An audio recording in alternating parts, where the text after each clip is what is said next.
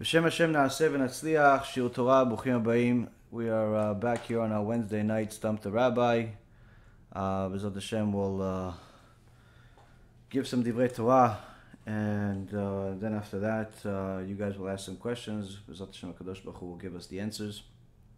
Tonight's shiur will be for a refuah shlema for Nehorai Emet ben Hadassah, and also for Rabbanit Levana bat Sarah, Rav Ephraim ben Shulamit, Rabbanit Sarah bat Anat, Avi Mori David ben Esriya, Imi Morati Doris bat Jora, and also for Atzlacha Rabba, and Siyata Dishmaya for Marsha bat Julie, Ayla bat Marsha, Samuel ben Marsha, Cephas ben Marsha, Alexander ben Marsha, Louis ben Marsha, and all of Am Yisrael and all of the righteous Noahides that continue to help us do everything that we possibly can to get Am Yisrael and the rest of the world that has an open ear back closer to HaKadosh Baruch Hu.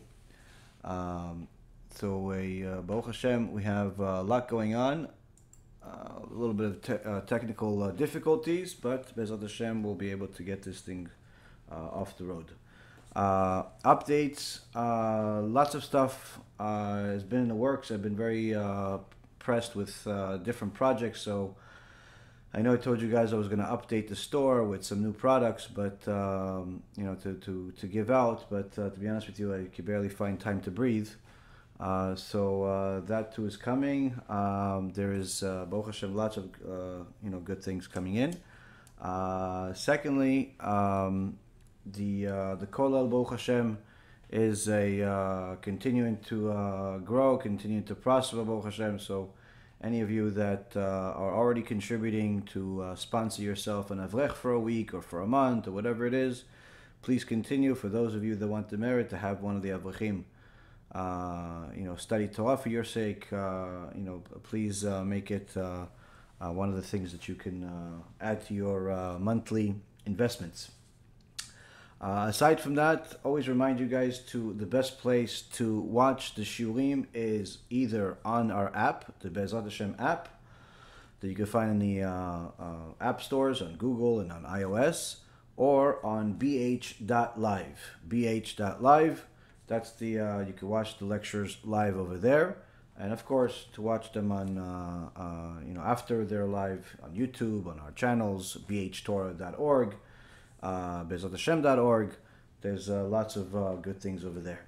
So always a reminder for you guys to download the app. It's quite frankly, it's much better than Facebook, not just because of the less distractions, but simply the feed, Baruch Hashem, is much more reliable, Baruch Hashem. And it's the way the world is going right now, and how it seems like we're slowly but surely going to exit out of the Facebook altogether at some point, or at least it's not going to be as significant, just simply because there's enough better technology out there that's no longer necessary. Aside from that, the big holiday of Shavuot is upon us. We're literally only a matter of days before it, and I know we've discussed this in the past, and I've had entire shiurim done about the Shavuot, and we just talked about it a couple of days ago about how Shavuot, although it's the time of Matan Torah, we received the Torah, and which really was something we were supposed to prepare for. One interesting thing that you'll notice is that the custom among Klal Yisrael, whether you're Sfaradi or Ashkenazi, it is to read the book of Ruth during the time of Shavuot. And there are different Chachamim that discuss why the book of Ruth. The Gaon Mivilna, Alav Shalom, writes, and it's quoted here in the Yalkut Yosef, that because Shavuot is a time where we celebrate the reception of the Torah, and the beautiful part is that before we got to Mount Sinai, there was no Judaism. We were considered the Hebrews, the Israelites, but there was no Judaism yet. HaKadosh Baruch Hu obviously created Adam HaRishon. Adam HaRishon was a Kodesh Kodashim, Eved Hashem, made one mistake in his life. We wish we only made one mistake in our life. He had Metushelach, he had Chanoch, he had Noach, he had Avraham, Yitzchak, Yaakov. All of these, holy people that are in essence our forefathers, especially Avraham, Yitzchak, and Yaakov. That in essence Judaism began with them. In fact, the Gemara discusses it in several places, one of them being in Masechet Avodah Zarah, that Avraham instituted the prayer of Shachrit, Yitzchak instituted the prayer of Mincha, and Yaakov Arvit. And so we already know that the Avraham, Yitzchak, and Yaakov fulfilled the entire Torah, even though they were not obligated to do so.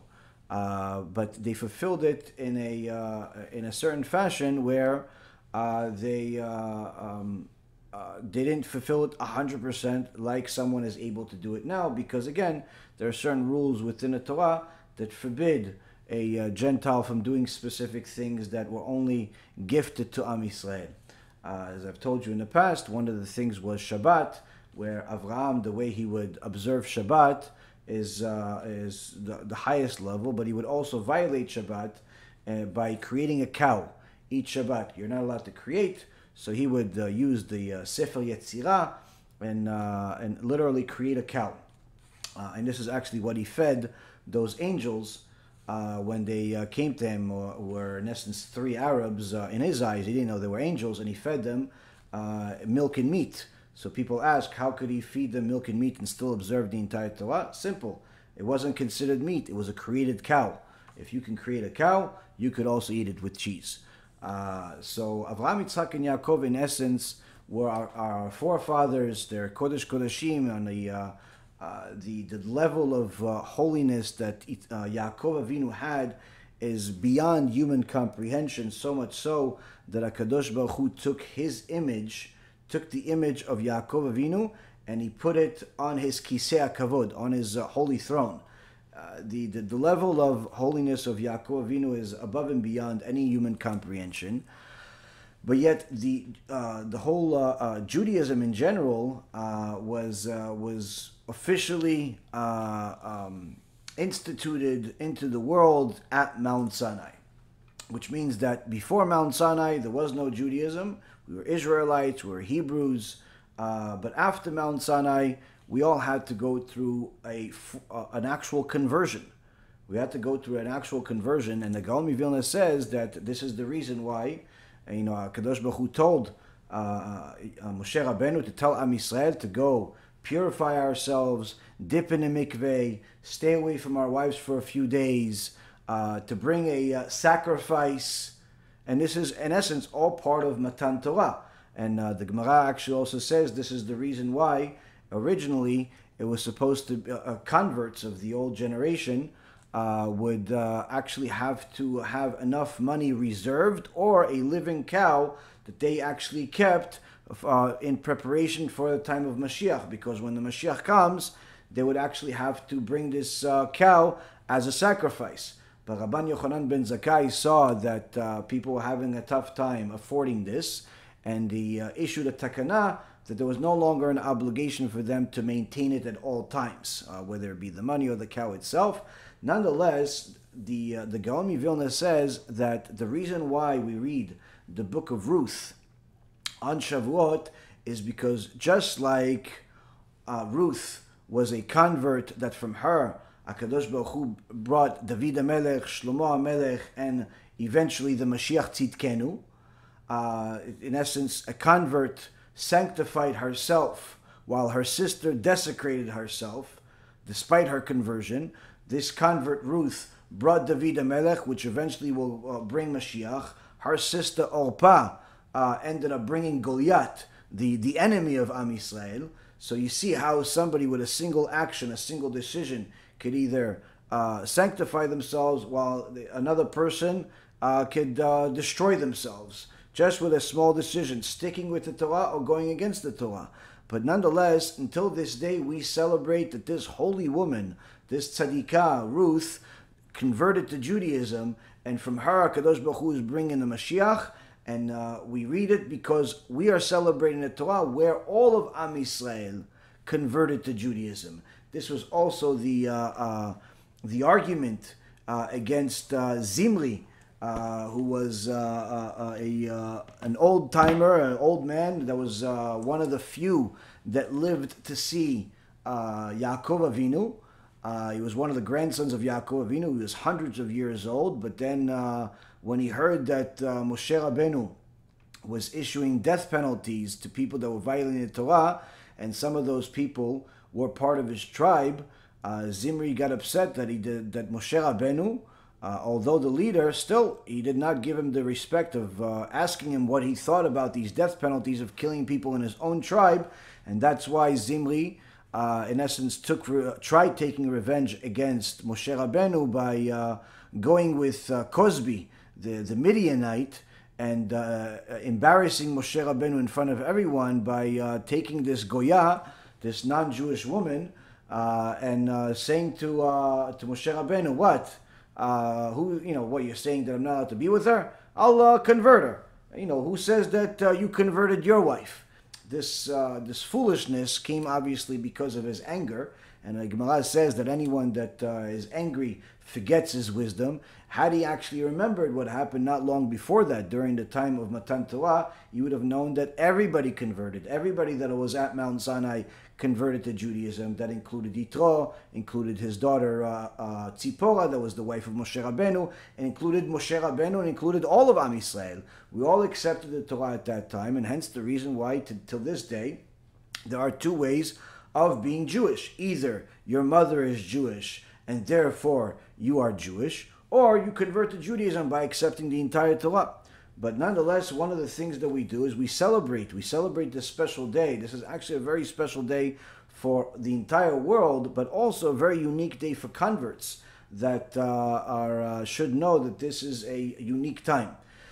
Now, the beautiful part of the Torah is that it's never ending. There's a lot going on. There's a lot of moving parts. And when I was thinking about what to talk about tonight, because there are so many moving parts, I know that there's one pressing topic that is constantly on people's mind is money. Money, business, work, business decisions, all types of things. The stock market is up, the stock market is down, all of these different things. And of course, before we get into the holiday of Shavuot, the Rambam paskins la'alacha that before Yom Tov, as part of the preparation for Yom Tov, we have to give tzedakah, we have to invest in Torah and help the poor. Money is constantly involved in our life, and quite frankly, one of the things that I've found and I've learned is that really money says a lot about a person. But one thing that always stood in my mind is this unique Gemara that you find in Masechet Shabbat, page 31a, where the Gemara says something really extraordinary. We've mentioned in the past, but I've always thought about it in a certain way, but B'siyata Dishmaya today, perhaps we'll look at it in a slightly different way, where in the name of Rava, says that when a person dies and he's going to his judgment in after his death in the court of heaven, the heavenly tribunal says to him, "Did you conduct your business transactions with emunah? Did you set aside fixed times for Torah? Did you engage in procreation? Did you wait in hope of the messianic salvation? Did you delve into wisdom? When you learned Torah, did you learn it deeply and infer one thing from another? But if so, all this is only of limited consequence if fear of God was this person's storehouse.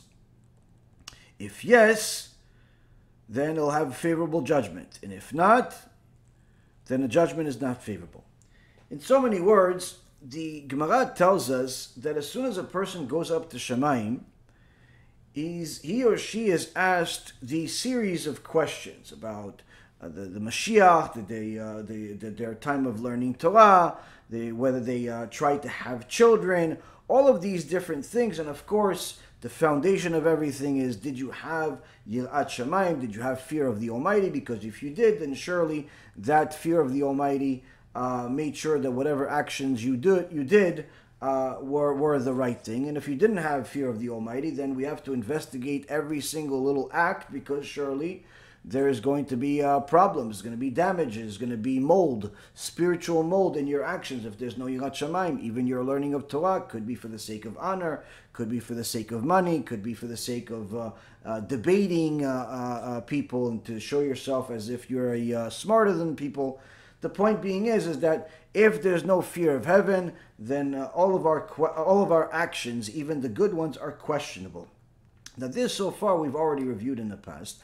But the one thing that we see here is that when we think of what's going to happen when we go up to Shamayim, and needless to say, what's going to happen when Mashiach comes, if we have the merit to see Mashiach, in essence, there's multiple judgments. There's the judgment in a time of Mashiach, there's the judgment of when a person dies, and there's also a judgment of the, Yom Adin Gadol, which is when after the whole messianic time is, in essence, gets to its culmination, and there's the resurrection of the dead.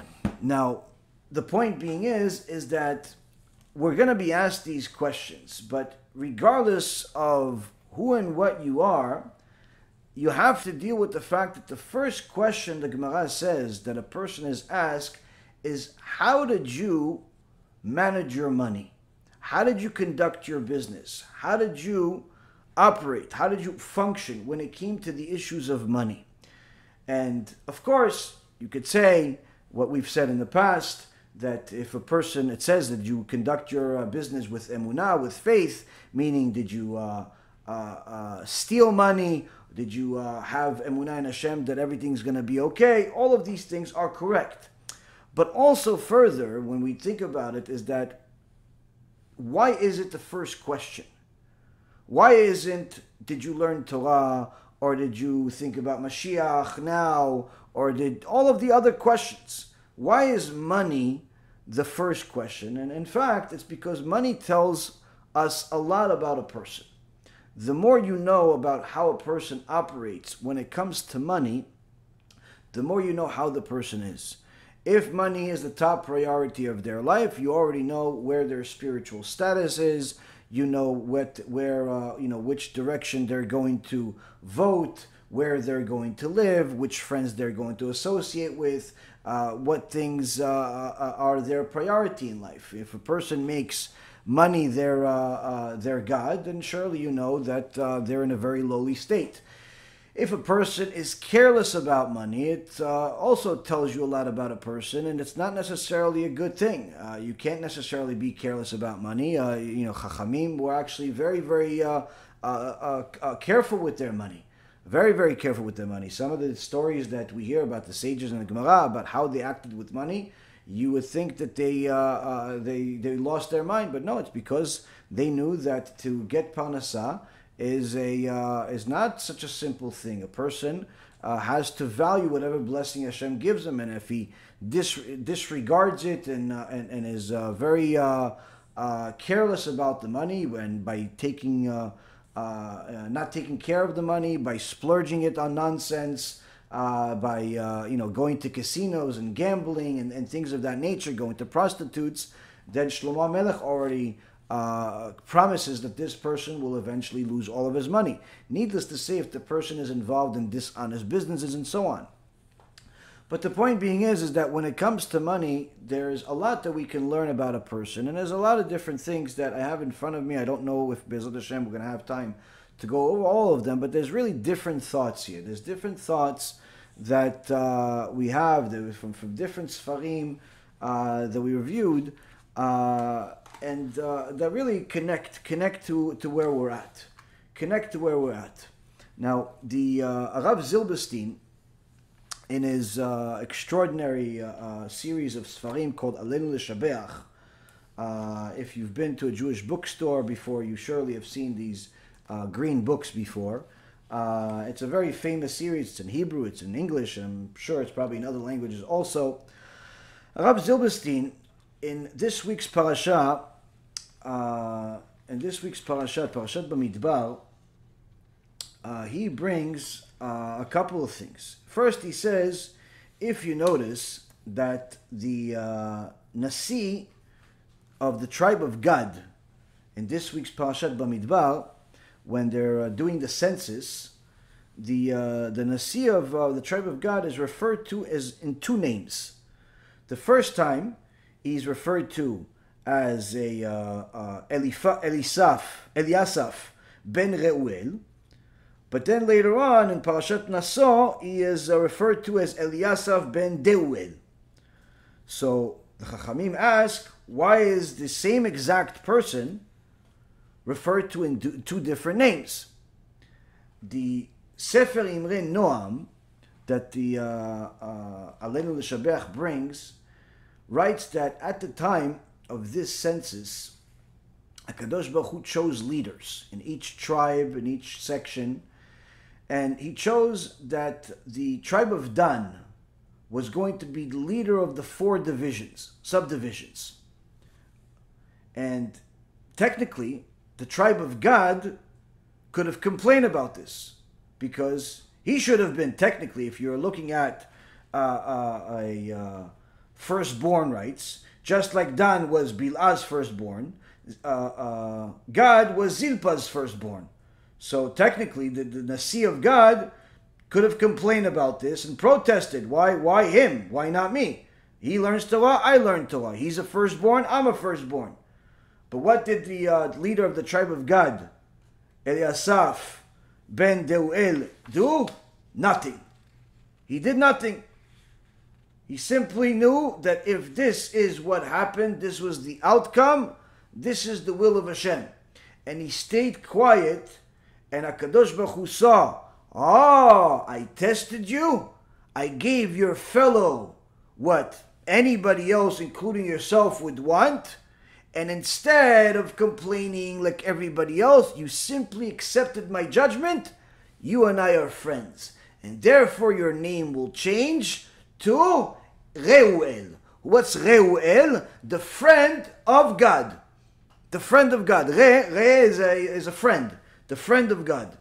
So we see here, Rabotai, that when a person accepts a decree and in happiness, there's a significant value to it. And even more so when a person knows how to give in, whether it be in one thing or another, in an argument, in a marriage, in a shidduch, in a business partnership, in a business dispute. One of the signs of a good dayan is one that's not necessarily always looking to prove one party right or another, but sometimes look to see if there could be a compromise where both parties would in essence contribute and give in at the same time.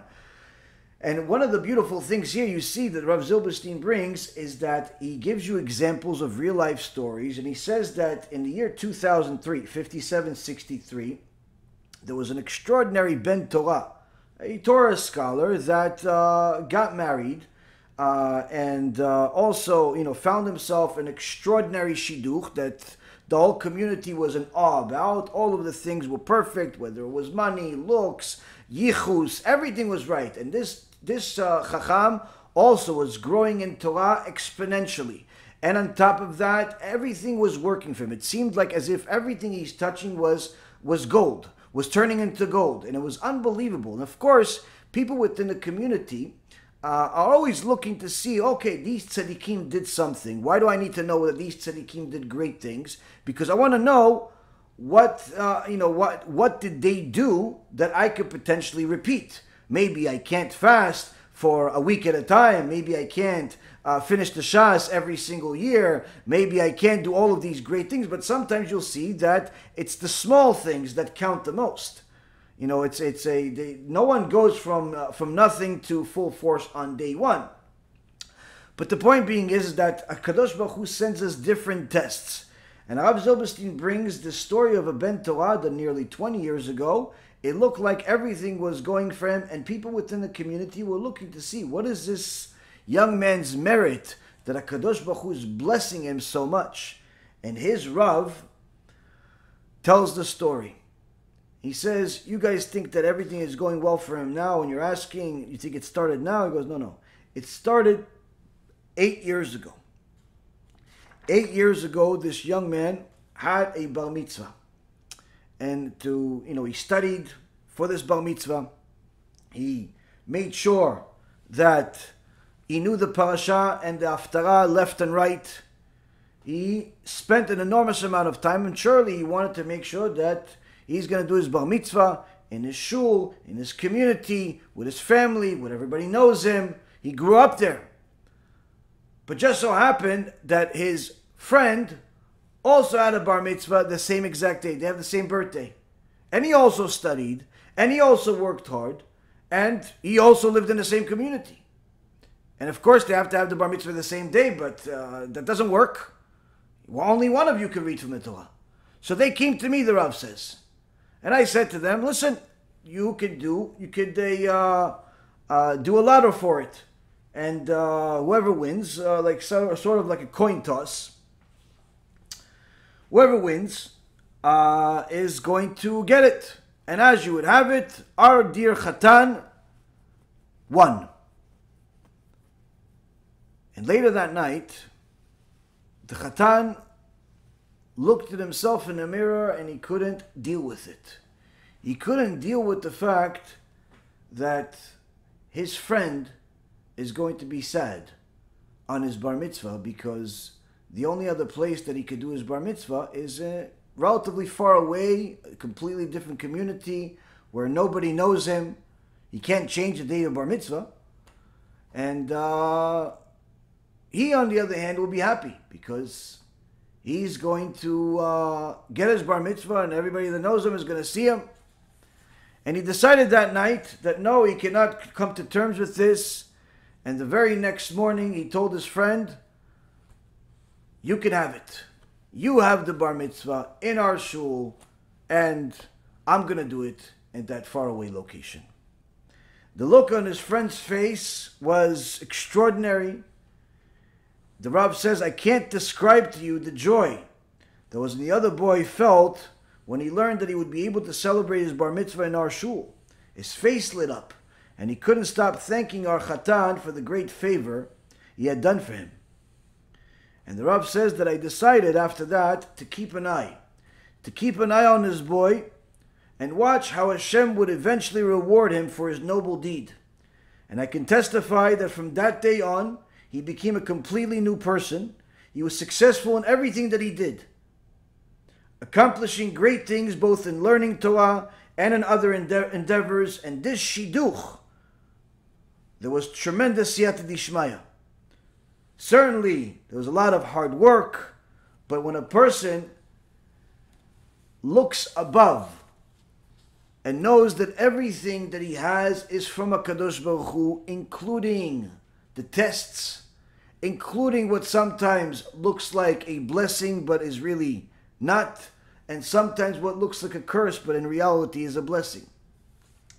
A person that is committed to HaKadosh Baruch Hu knows exactly where his parnasah, where his sustenance is coming from. And anytime a person decides to give in, there is no way that that person is going to lose as a result. Now, we learned that in business, you're supposed to negotiate, be aggressive, do whatever you can to win, but Torah teaches otherwise. In fact, many times where doing all of those things would be the opposite of to your benefit. So a person needs to first and foremost always ask themselves, am I being honest, or am I just looking to win despite breaking all boundaries of the Torah as far as honesty is concerned?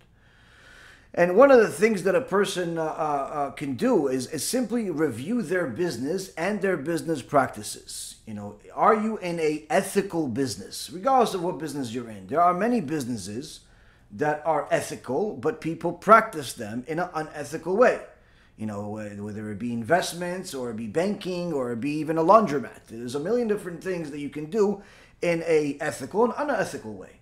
But nonetheless, there are certain businesses that are corrupt from their nature.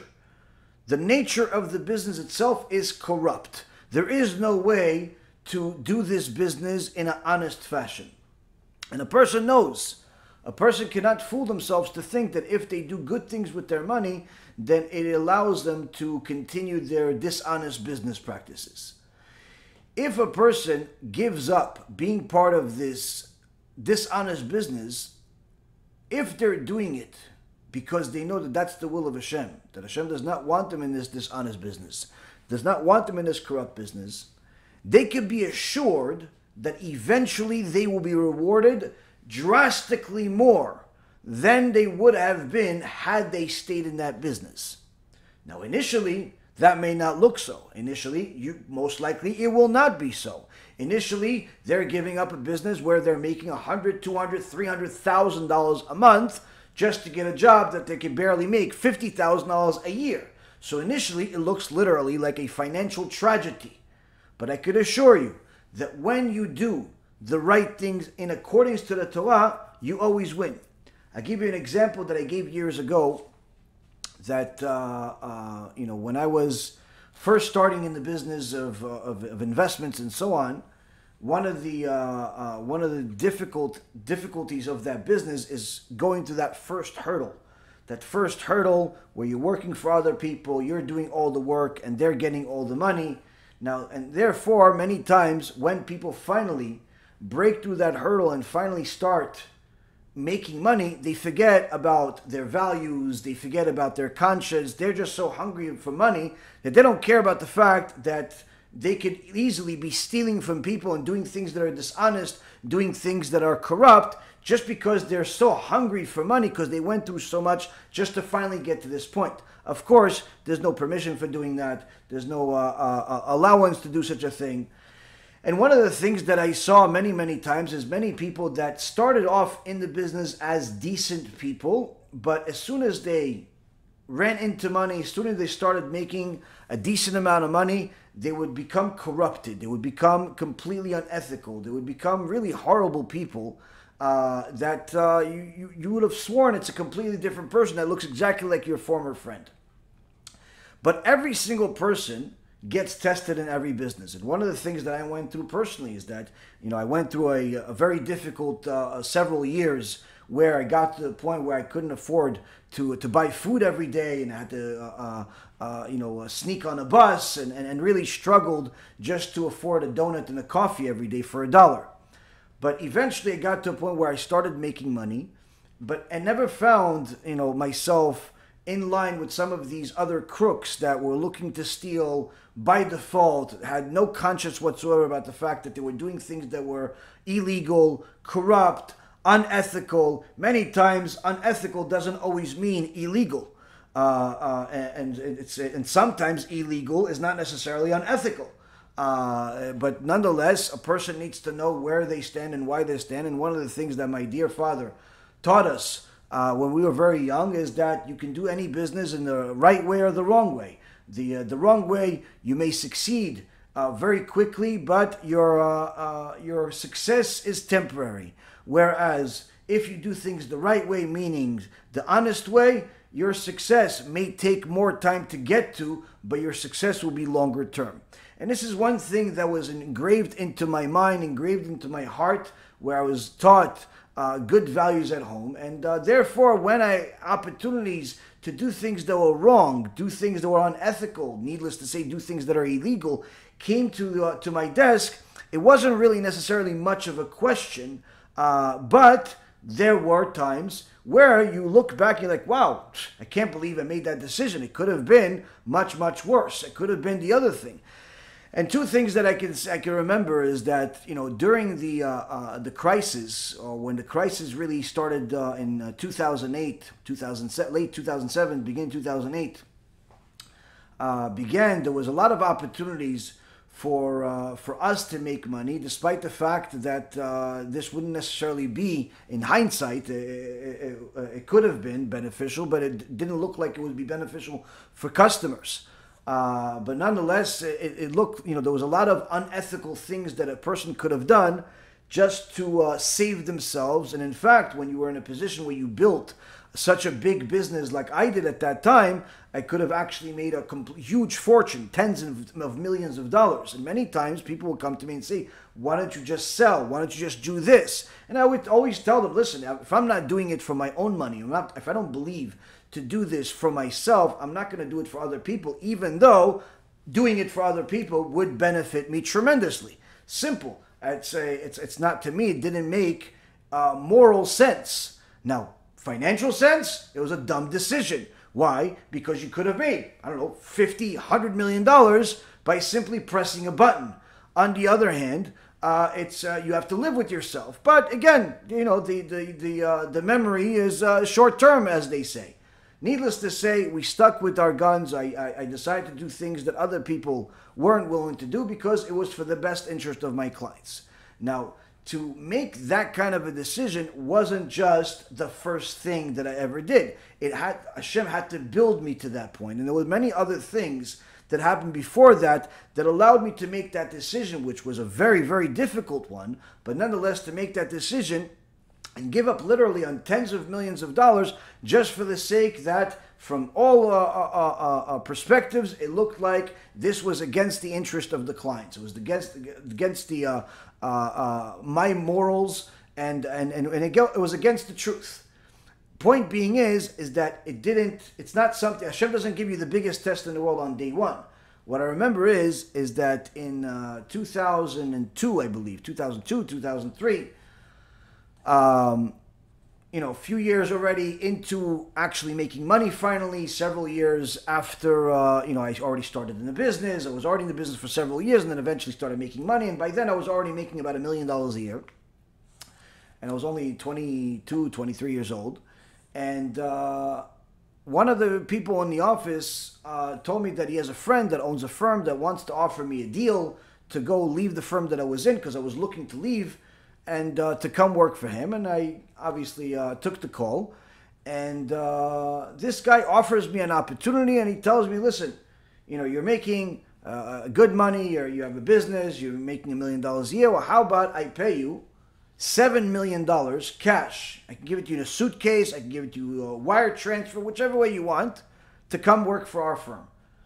Now, this, and you look at, as far as bottom line, wait, you're going to give me 7 times what I made in 1 year. Sounds great. But then once I started hearing the details of his operation, I knew that immediately that his business was corrupt. I called him out on it, and he says, whatever, but you can do partial this, that. I said, no, simply put, no chance. Now, for a 20-something-year-old kid that, has a little bit of money, but to give up that kind of money was, again, not necessarily an easy decision, and many of the people in the office thought I was insane for giving up that kind of money. But when you have certain principles that you stand for, that you're not going to steal from people, you're not going to be corrupt, you're going to be honest no matter what, you're always going to do your best, you're not going to step over people and step on people just for the sake of your success, these decisions, Rabotai, give a person an extraordinary amount of merit. Now, it looks like, it was a stupid decision. Why would you give up $7 million? Well, the truth is that many of those people that went to those firms ended up going to jail, ended up losing their license, ended up getting sued many times. I moved on with my career and eventually got to a point where I was making, millions of dollars, and Baruch Hashem, got to a point of a lot higher success that I would have gotten had I went with that first choice, with that $7 million choice. But again, at that time, you don't know what Hashem is going to bring you. You don't know what the world is going to give you. And even you don't know what your own talents are going to bring you. Everything can turn around in one day. But if you stand with the direction of truth, especially when it comes to the truth of the Torah itself, HaKadosh Baruch Hu does not let you down.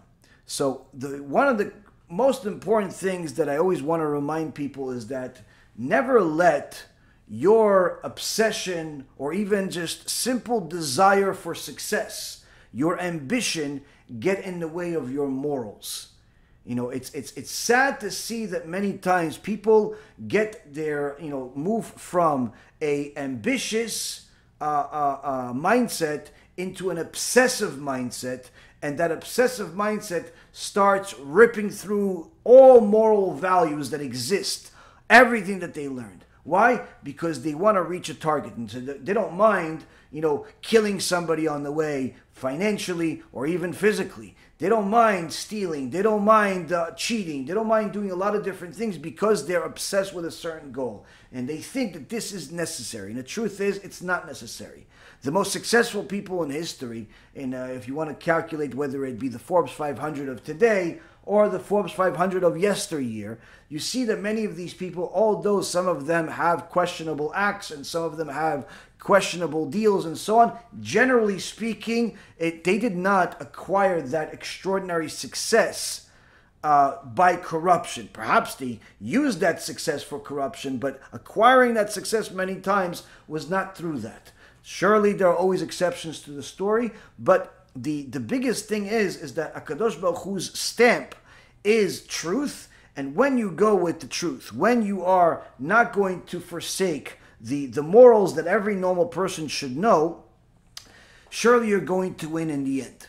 Now, one of the things that a person needs to always remind himself is where the money is really coming from, meaning it's as much as a person would like to believe that he's talented and that he's smart and he's at the right place at the right time, he always has to remind himself every single morning, Modeani lefanecha melechai v'kayam she'echzarta bi nishmati b'chemla rabba emunatecha. I thank you, Hashem. I thank you, Hashem, for bringing back my neshama, for giving me another opportunity because you have faith in me. Point being is that you have to always remember that everything you have, whether it's the breath in your lungs or it's the vision that your eyes see or it's anything else, including the money that you just got from some customer or you got from some deal or some investment, all of that comes from Hashem. And the way that you remember it is number one, always make sure that whatever you're doing is morally correct according to the Torah itself and not according to your ambitions. Always compare it to what the Torah allows and what it doesn't allow. Don't let your ambitions and your desire and your lust for success get in the way of your morals, because eventually it doesn't pay. Eventually HaKadosh Baruch Hu closes all of the corruption. He closes all of the mafiosos. He closes up all of the thieves. Eventually the end is not good. Every old-timer that was in the corruption business of some kind can tell you his war stories of how they used to do this and they used to do that, and eventually it all came to an end. Eventually it all comes to an end. The beauty is when somebody does things the right way, they can actually write home about it. They can be proud about it, even if eventually they failed in some way or it was taken from them in some way. They can always be proud of who they were and what they did.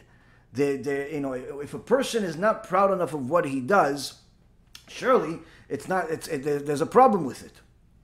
One of the extraordinary stories that I heard from Rav Ovadia, Alav Shalom, was that in Yeshivat Porat Yosef, there was a very unique gabbai in that yeshiva, who was a former businessman in Turkey, Jewish man.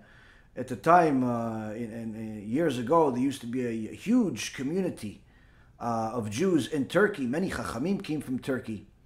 And here, this gabbai would tell the Bachurim in the yeshiva about how he used to be a businessman. He was dealing with apparel and different fabrics. And he would get custom orders from different places, companies, and so on. And at one time they asked this gabbai, well, what's one thing that stands in your heart all the time? He says, every time I pray, I think about my business. But you're a gabbai at a beit knesset, you're a gabbai at a yeshiva. What are you thinking about the business that you had 20 years ago, 15 years ago? Because no, you don't understand. You pray, I pray. We both pray. Your prayer is worth X amount, but you don't know how much. I know how much mine is worth. Explain. So this holy gabbai says, in Turkey, I was made sure that I always prayed on time. Prayer to HaKadosh Baruch Hu with a minyan was priority. No question asked. Now, of course, you want to make parnasah, you want to make a living. Needless to say, if there's a big opportunity, but I never let that get in my way. But one day, HaKadosh Baruch Hu sent me a test. I'm in my factory, and in comes this very respectable sergeant. And he says to me, I am the sergeant of one of the sections of the army of Turkey.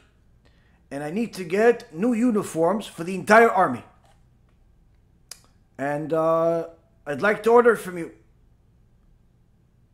I said to him, oh, I said that, but is it possible for you to wait 25 minutes for me to come back? And the sergeant looks at me funny. What? 25 minutes? You know how much? That's a lot of time. I need to go. What do you mean 25? I need to buy now, make it a big purchase. He said, I understand, but can you wait 25 minutes? Absolutely not. I cannot wait 25 minutes. Now or never. And the Gabbai says to him, I'm sorry then.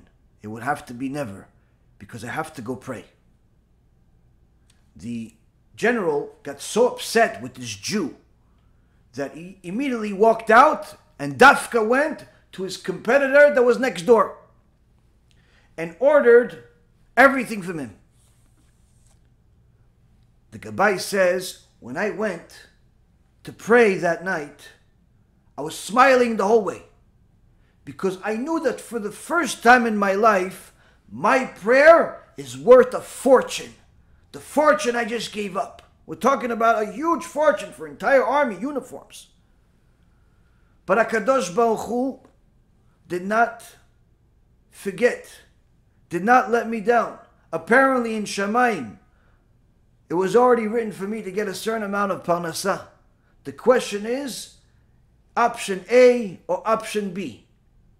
Option A, by going after my desires, my ambitions, and thereby forsaking the Torah, chas v'shalom. Option B, sanctifying HaKadosh Baruch Hu's name, and thereby getting greater reward in this world and the next. And what ended up happening is that months passed, and eventually that same general came back into my factory. And this time his face was very different. This time he talked to me very differently, very respectfully. And he said, listen, I ordered from your competitor. His merchandise is very bad quality. I know that this is the place. I know that you have a good reputation for making good things. And I want to order the whole thing all over again. And this time, I'm going to give you much more than what I was willing to give you before. It almost ended up being 4 times as much. 4 times as much as what he was willing to pay me before. Meaning not only did this person ended up getting a fortune of money as a result of standing up for praying with the minyan, going and standing up for Hashem, and not doing business and forsaking the Torah in the process. But even more so, he's literally one of the few people on planet Earth that ever knew how much money, how much reward each one of his prayers is worth. Because if you're willing to give up millions of dollars just for the sake of going and praying, that means that HaKadosh Baruch Hu has to pay you for that prayer each time. Pay you for that prayer each time in an eternal world. So again, it's important for a person to be morally right when it comes to the law of the land, when it comes to the compliance and things of that nature. But more than anything else, always remember where that money is coming from and why. Another thought is what a person does with their money.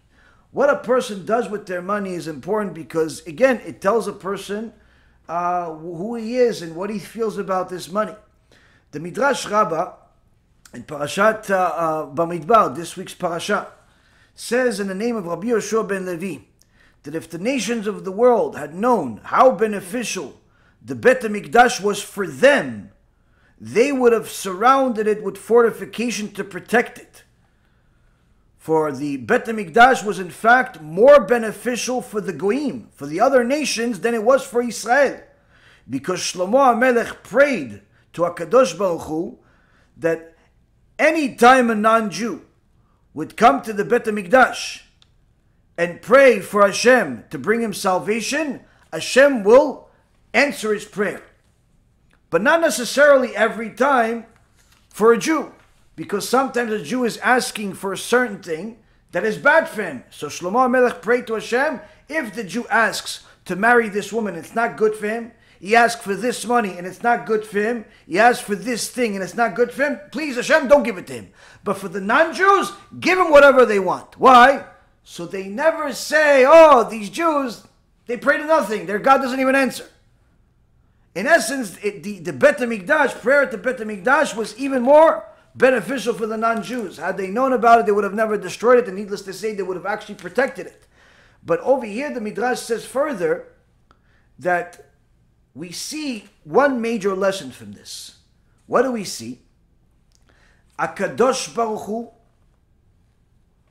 would not give him, would not give the world rain even, if not for Am Yisrael.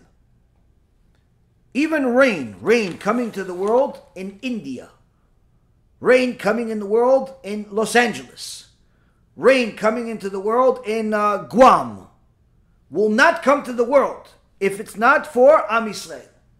Meaning that the attitude that a person has towards money has to be in such a fashion that, yes, I'm going to work, not just to pay for my mortgage or rent and to buy food so we can eat. No. I'm going to go make money so I can take a portion of that money and invest it into Am Yisrael, connecting to HaKadosh Baruch Hu through his Torah. I'm going to take a portion of that money so I can invest it in Am Yisrael, being Am Yisrael. Not to go help Am Yisrael go to the zoo. Not to go help Am Yisrael go and swim in the middle of summer, boys and girls, Hashem Yirachem. Not to go and invest in Am Yisrael doing parades with the Israeli flag and the rest of the Zionists that don't know even Aleph Bet. No! I'm going to invest this money that I worked the whole week for, that I worked the whole month for. I only want this money. Why? So I could use this money to help Am Yisrael get closer to HaKadosh Baruch Hu. Now surely there's a lot of different things that a person can do to help Am Yisrael get closer to HaKadosh Baruch Hu, but not necessarily everyone that says that they're helping people get closer to Hashem are actually doing so. Many times people call things kiruv, people call things limud Torah, people call things, outreach work, but in reality the results speak for themselves. If you see that there is a lot of people going to a certain synagogue, going to doesn't necessarily always mean that it's positive results. Just today, one of my students sent me a new up-and-coming speaker that is getting 20 or 40 young kids to listen to his complete nonsense, telling the kids, he himself is a young kid, telling the kids, by the way, I decided that to be Shomer Nagia is not for me. I'm not being honest for myself. Because if I'm Shomer Nagia, that means that I can't save somebody else's life. The level of stupidity that came out of this young man's mouth, I would be baffled if he ever read a single page in the Chumash. But he is claiming to be teaching Torah. And he's outreach. Outreach maybe to Gehenom, not to Kafakela, not to Gan Eden. So the point is that not all things are alike. Other times you see people say, listen, we're being honest here. We're teaching Torah in the name of the Chassidut, in the name of this, in the name of that. And you see these people acting the exact opposite of their so-called holy teachers. Their teachers are holy, but they're not really their teachers. They're quoting Rabbi Nachman. They're quoting the Lubavitcher Rebbe. They're quoting Rav Ovadia. They're quoting the biggest tzaddikim in the world. But they're not like them. How do you know? Simply look at them. Simply hear what the words that are coming out of their mouth. If you see a person acting like an angel, in essence, literally sacrificing everything for the sake of observing the Torah, that's somebody that you can listen to. But if you see somebody that openly, proudly, and nonchalantly, carelessly violating the Torah, she walks around with a wig longer than the exile, you're going to listen to her? He walks around like he just came out of some filthy runway show, you're going to listen to him? She walks around with no arms and no legs. You're going to listen to her? What are you listening to? Or the best yet, there's one particular person someone showed me. He's teaching Torah for many years. He happens to also curse and uses foul language in his shiurim, but nonetheless, they still call him a rabbi. Rabotai Karim, you have to understand, you cannot lie to yourself. Don't look for somebody like you to learn from. Look for somebody that you should be like. You look for somebody that is like closer to what the sages are. Not somebody that's where you are today because you can relate to him because he wears sneakers and you wear sneakers. He likes fast cars and you like fast cars. She looks like she came out of some magazine and you want to look like you came out of a magazine. That's not the way to learn. A person has to be honest with themselves. And needless to say, the money that you are making is only going to have bracha if, number one, you're making it in an honest, moral fashion, and number two, you are investing it in honest and moral places. To donate money or to give money or even to buy the books of people that are corrupt is 100% a sinful act. The Rabbi Nachman Breslev writes in Lekutei Maharan is the equivalent of wasting seed. Why? Seed is the sustenance that HaKadosh Baruch Hu gives a person. When a person donates that sustenance to the wrong place, it is the same thing, Rabbi Nachman says, as if a person wasted their seed, their other sustenance. So when a person, before they buy books of heretics, before they donate to people that are antithetical to the Torah, before they go to events by such people and contribute in any way, shape, or form, they have to think twice if they want this sin on their account. Oh, I didn't know. Now you know. It's very important for a person to be honest with themselves. There was one time that I learned this, and in a very, very strict way, if you can say, when we were dealing with this missionaries and so on. One of the times I asked Rabbi Ephraim, why don't we get their book, review it, and thereby, then we could dispute everything. He asked me, sure, but can we get it for free? I said, no, it's $15. And he said to me, and? I said, what? It's $15. I have $15. You're $15. He goes, no, chas v'shalom. He says, even if it was $1, you can't give it to them. $1, you can't give it to them. Why? That takes something HaKadosh Baruch Hu gave you, a blessing HaKadosh Baruch Hu gave you, and gives it to the Rashaim. It's like giving the Nazi a gun. Yeah, but it's only $15. You only need one bullet. You only need one bullet. A person needs to know that when it comes to their money, they have to be very, very careful with it. Needless to say, when it comes to their time and otherwise. Now, when a person looks at things, he sees that the sages also conducted business, but they conducted business in a very different way. Their blessing was extraordinary at times, but nonetheless tested. In the Sefer Anaf Etz Avot by Rav Ovadia, in the Mishnah, in Perek Aleph, Mishnah 9, he brings a story about Shimon ben Shetach, that's in the Gemara, in the Yerushalmi, Masechet Brachot. Shimon ben Shetach was one of the Gdolei Ador, was the head of the Sanhedrin. But not only that, Shimon ben Shetach was a very, very poor. Extraordinarily poor.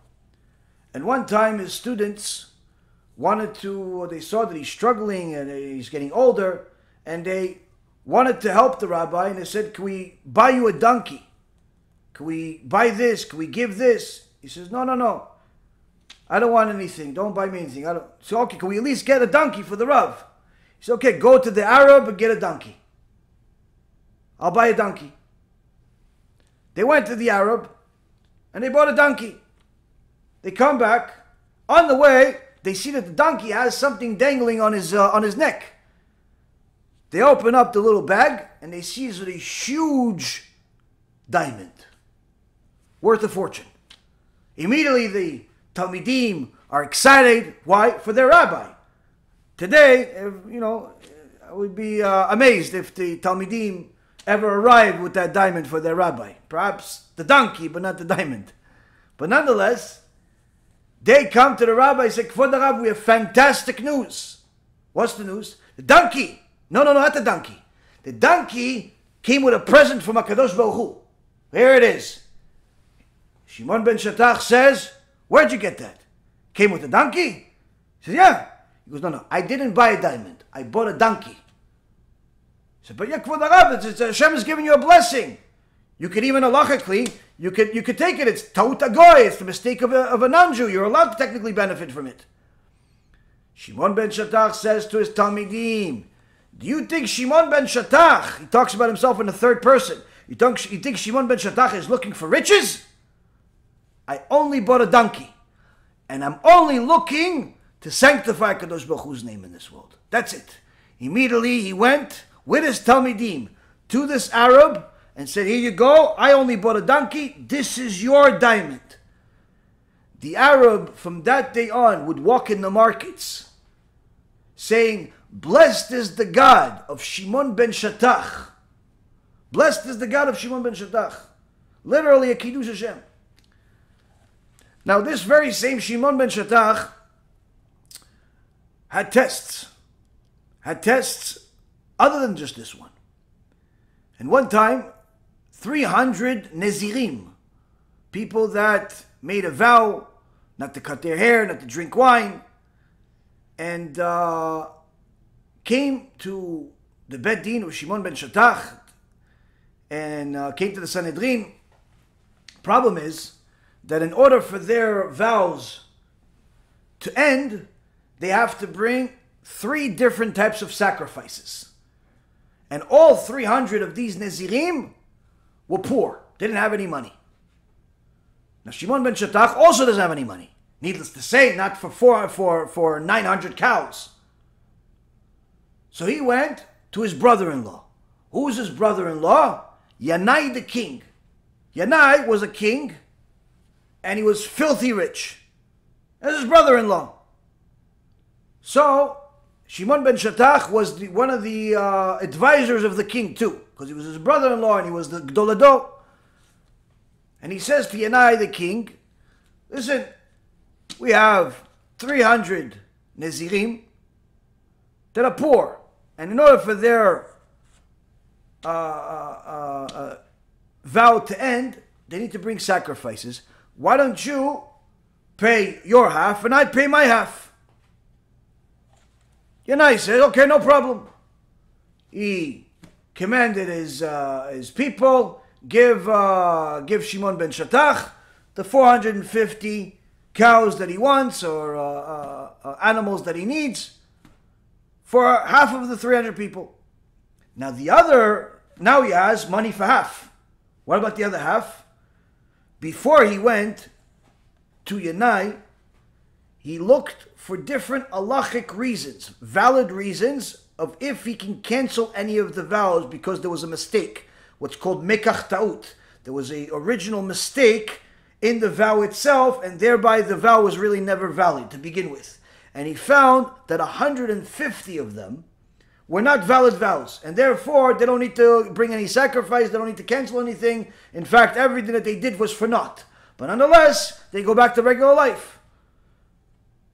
So now that the Yanai the king brought him what was needed for half of them, and the other half were already canceled out, everybody's free to go. But of course, there's always Reshaim out there, and they come to Yanai the king and they tell him, you know, this Shimon ben Shatach, this advisor of yours, you know, he cheated you, right? How did he cheat me? You gave money for half the people, the Nazarites. He didn't give any money.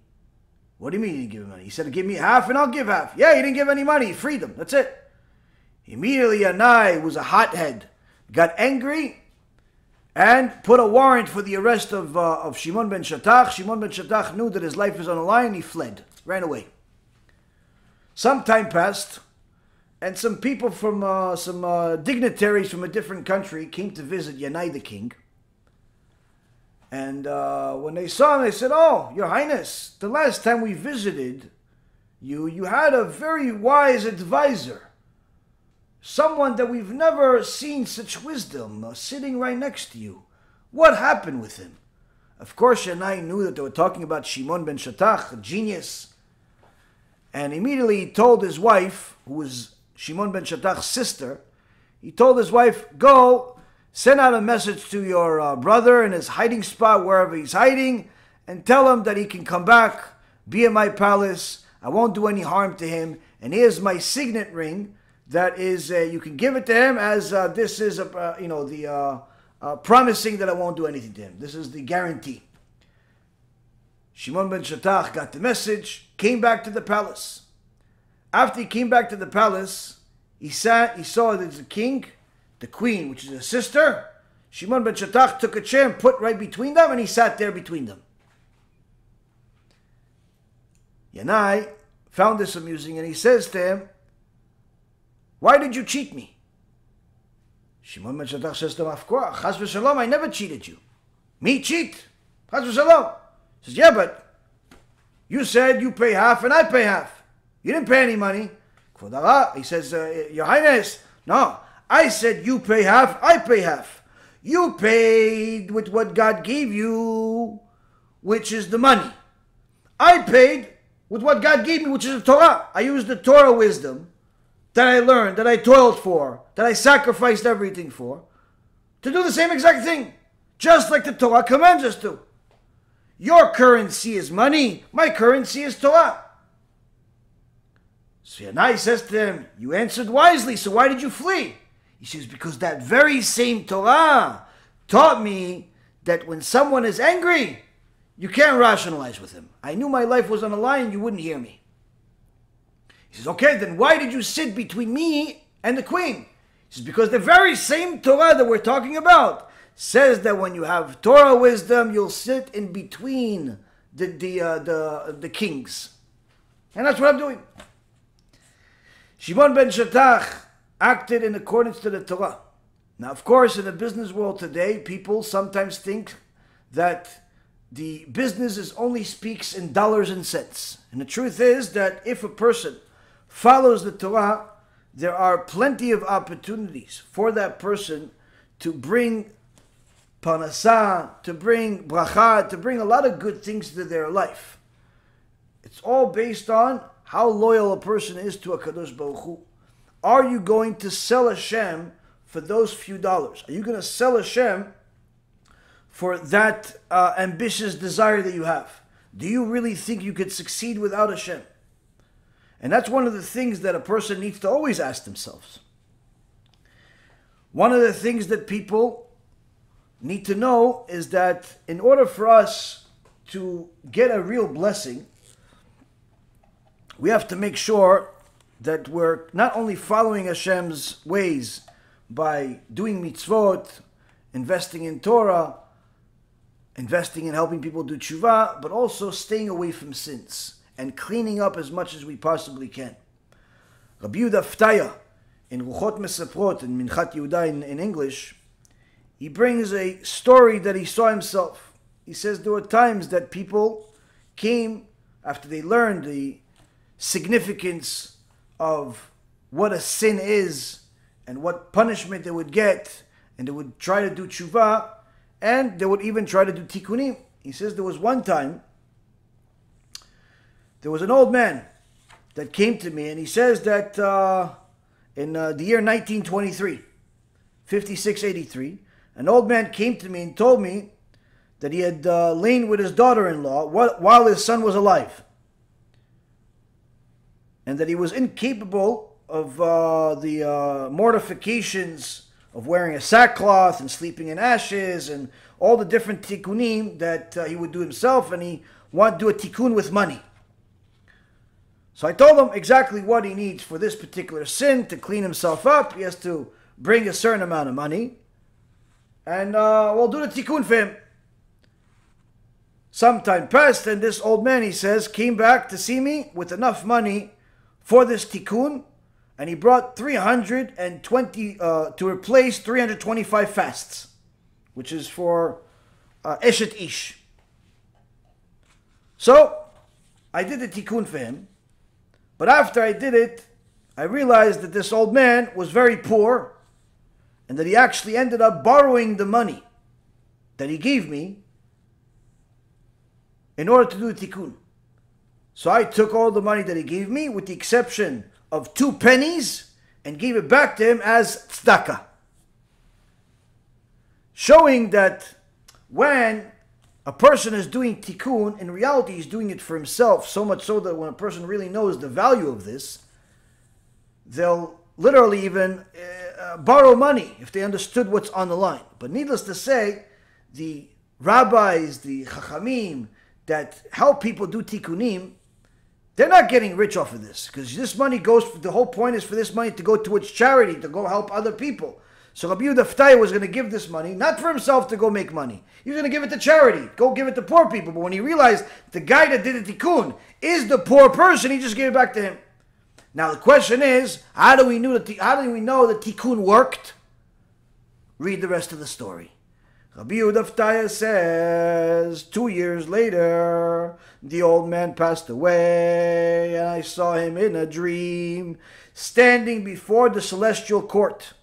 And they observed him and saw that he was a penitent, except that he had repented only for having been with the married woman, but he did not do tshuva for the transgression of having been with his own daughter-in-law. But they didn't say one word to him about his single transaction, meaning his single transgression, meaning this guy was a tzaddik. This old man was a righteous person. He made a mistake, a big mistake, but we're talking about one sin we're not talking about a whole life of sins. He did a tikkun for being with a married woman, with Rabbi Yaron, but he didn't do a tikkun with being with his daughter-in-law, which is a completely separate sin. Parashat Achareh talks about how the different immoralities and arayot, and one of them is being with a daughter-in-law. So there was still a sin left on his account. And they didn't even mention the sin of the married woman, which is much greater. So what happens? He sees all of this in a dream, Rabbi Yaron. They did not say one word to him about his transgression. And he on his own, with no further conversation, entered a room in the celestial court that was on the side of the court compound. The room was pitch dark, without even a mat to sit on. He entered and sat down on his knees in the corner of the room. The court looked upwards, and 3 angels from the heavens above the court descended immediately. These angels are known to be master physicians and expert surgeons. They entered the room where the old man was, closed the door, and performed an operation on his organ, on his brit, removing the rust and the flaw that was on the organ. And they healed him entirely and departed. This is what I saw, says Rabbi Yaron. This should make a person appreciate the precious magnificence of tshuva, of repentance, and its magnitude, for it saved the old man from a sentence of several 100 years in kafakela, which he had deserved, as well as a number of years he had deserved to be reincarnated in a mineral or a vegetable or an animal or a different human. Then, after being reincarnated in a mineral, vegetable, animal, or another human, he would have entered Gehenom, since the judgment in Gehenom follows the reincarnation in a mineral, vegetable, animal, and human. As it's written in Sha'ar Gilgulim, preface 22, page 21b. Which says, 1 hour of repentance and good deeds in this world surpasses all of life in the world to come. And it goes on and on and on of different tikkunim. Rabbi Yaron mentions about being with a married woman, 325 fasts, being a homosexual, 233, wasting seed, 84, and so on and so forth. The point being is, if a person thinks that the rabbis are making money out of their tikkunim, not only are they mistaken about what the rabbis are doing, unless the rabbis are corrupt. If they're corrupt, then why are you donating in the first place? But not only are they wrong about the rabbis, they're wrong about the magnitude of their own sins. This righteous person made a mistake. Look what happened. Had to happen. for that. Now this is not coming from some fairy tale. This is Rabbi Yehuda HaNavi. It's one of the Gdolei Ador, Rabotai, 100 years ago. Less than 100 years ago. So the amazing thing is today we live in a world so full of ignorance that you would never imagine that people even give themselves the right to call themselves teachers, because many times people teach people to give, but they don't really give them the reason why. Many times people tell people to come learn, but they don't necessarily teach them what they're really supposed to learn. A person needs to know when you're conducting business and you're making money, that money is not just to make you fatter. That money needs to be for helping others do tshuva, for helping there be more Torah, not necessarily because you are in love with the Torah so much and so on, but it's for yourself. It's all investing into yourself. It's all investing into yourself. Now you're going to say, wait a minute, but sometimes you have certain people that get blessings. Sure. And it doesn't seem like they did anything for it. You're right, it doesn't seem. There always is some reason. But for those that speculate that there could be a reason, and those that speculate that such and such person, there really isn't a valid reason for them. Know this. If they are a righteous person, then surely there is a reason of why Kadosh Baruch Hu blessed them. If there are a wicked person, then Rabbi Yehuda HaNavi writes also in Ruchot Mesaprot, and many other Chachamim, and the Gemara Masechet Sanhedrin, and many other places, talks about how wicked people get punished by getting blessings, because HaKadosh Baruch Hu simply decides to pay them their reward in this world. Where he writes in the same chapter 88, page 416, evidently the wicked receive their reward in this world, and the righteous receive their punishment in this world. And therefore, when a wicked person abandons his evil ways and repents, his sins decrease and his merits increase. And if he has not affected the tikkunim, the rectifications, and kept the fast as prescribed by the Ari HaKadosh, then suffering befalls him as a matter of course, as mentioned concerning the 4 types of atonement. And he will appear like one was burned the entire Torah, as written in the Talmud, quoted above. Further, he says that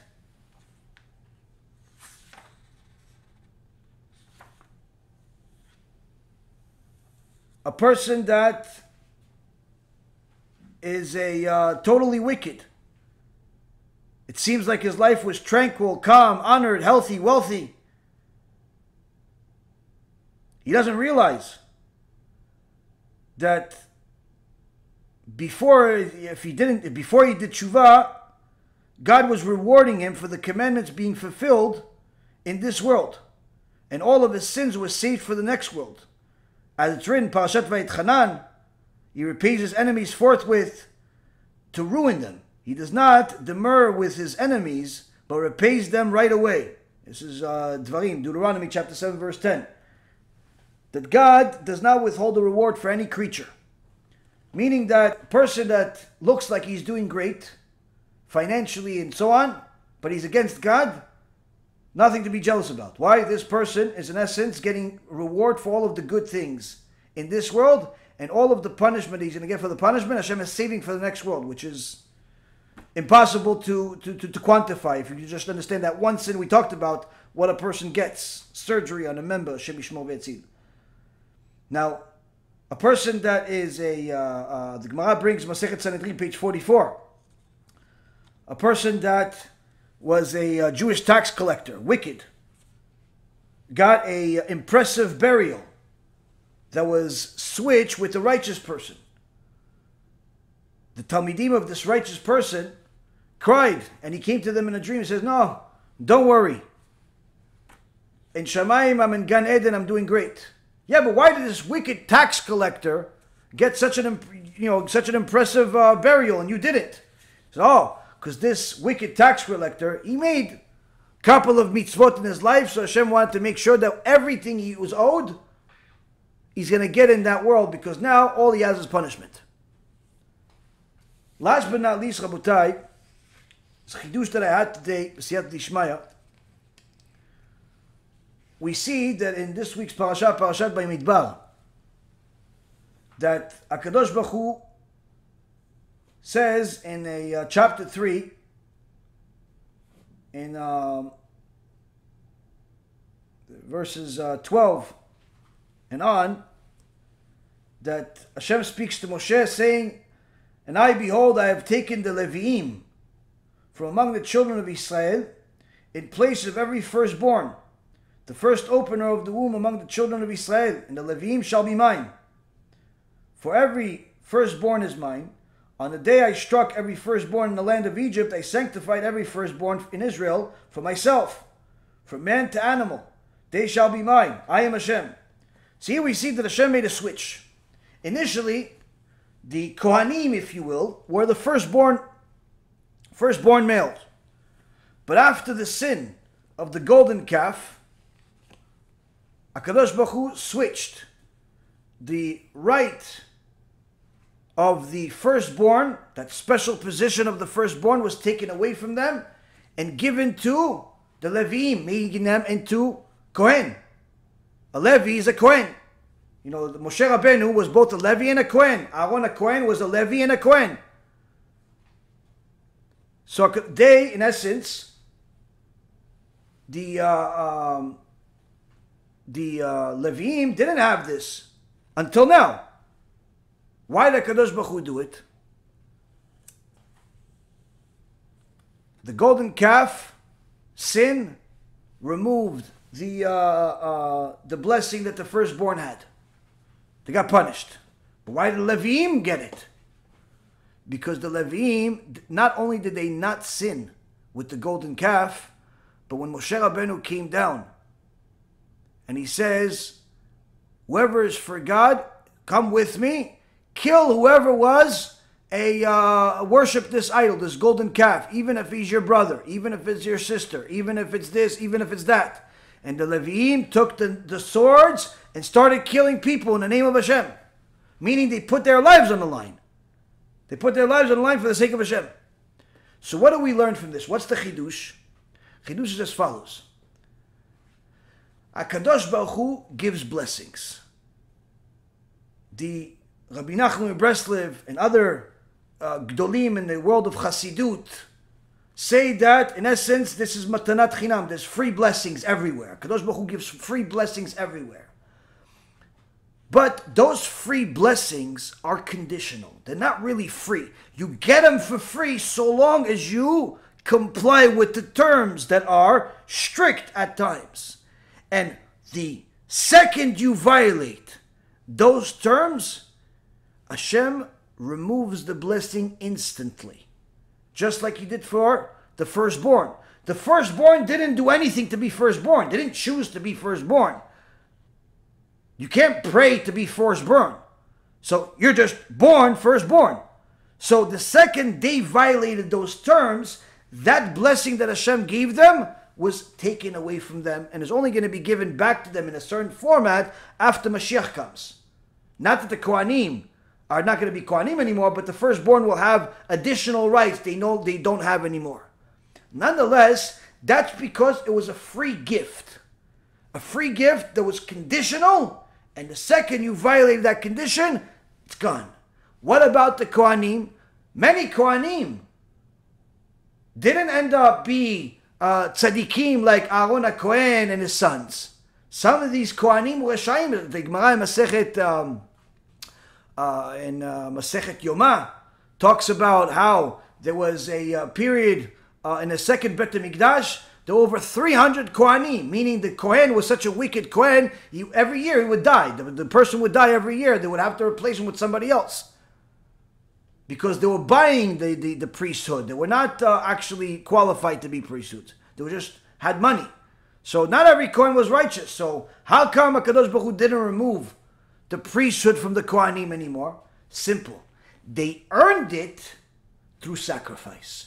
They earned it through sacrifice. when a person gets the blessing from HaKadosh Baruch Hu due to his sacrifice, due to his major efforts, that blessing is eternal. Just like the Kohanim will always be Kohanim, Pinchas ben Elazar ben Aaron HaKohen will live forever. He's Eliyahu HaNavi. Why? He sacrificed his life. Moshe Rabbeinu, Isha Elokim, forever.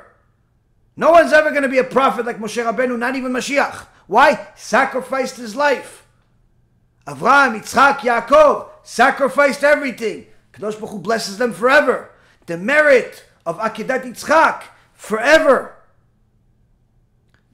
When a person sacrifices for the sake of the Torah, the blessing they get is permanent.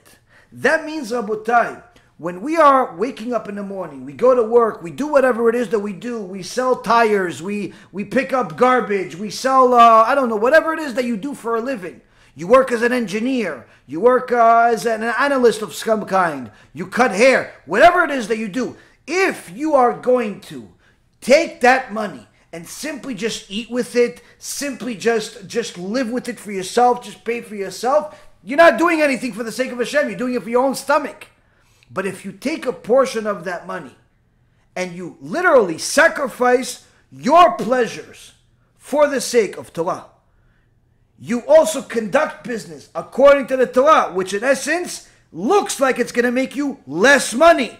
And in essence, that in itself is also a sacrifice, because if you go with the corrupt people, you can make 10 times more. But no, you stay straight. That's a sacrifice. That's a sacrifice. Your client made a mistake. He's a non-Jew. You're allowed to take advantage of it, but you don't, and you give him the money back. You sacrifice for the sake of sanctifying Kadosh Baruch Hu's name. All of those sacrifices, they add up, Rabotai.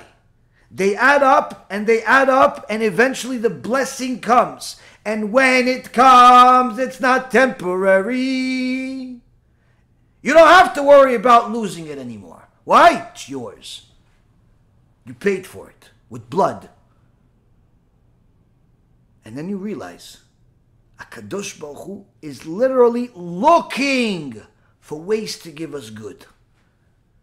It's only in our hands to listen to him and use his instructions in order to earn the good that he wants to give us. That, Rabotai, is the reason why no person on earth that knows who God is, that knows his Torah, would ever, in their right mind, go against the Torah, not in the private life, not in the business life. Why? You lose. And not just because of Gehenom and Kafakela and Panim. You lose here. The biggest loser can sometimes look like a winner, but eventually HaKadosh Baruch Hu exposes them too. Whereas the biggest winner, that's the one that's with Hashem. Always. Despite the difficulty in the tests. And surely one that sticks through that, sticks with HaKadosh Baruch Hu, will live to tell the story one day to encourage the next generation to do the same, Bezat Hashem. With that being said, I'm going to take a little drink and then you guys could ask some questions.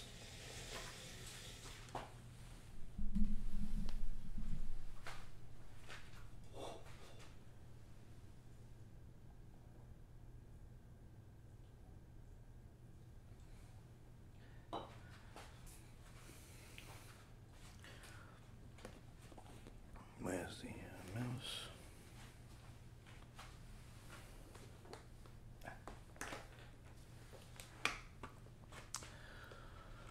Okay, let's see.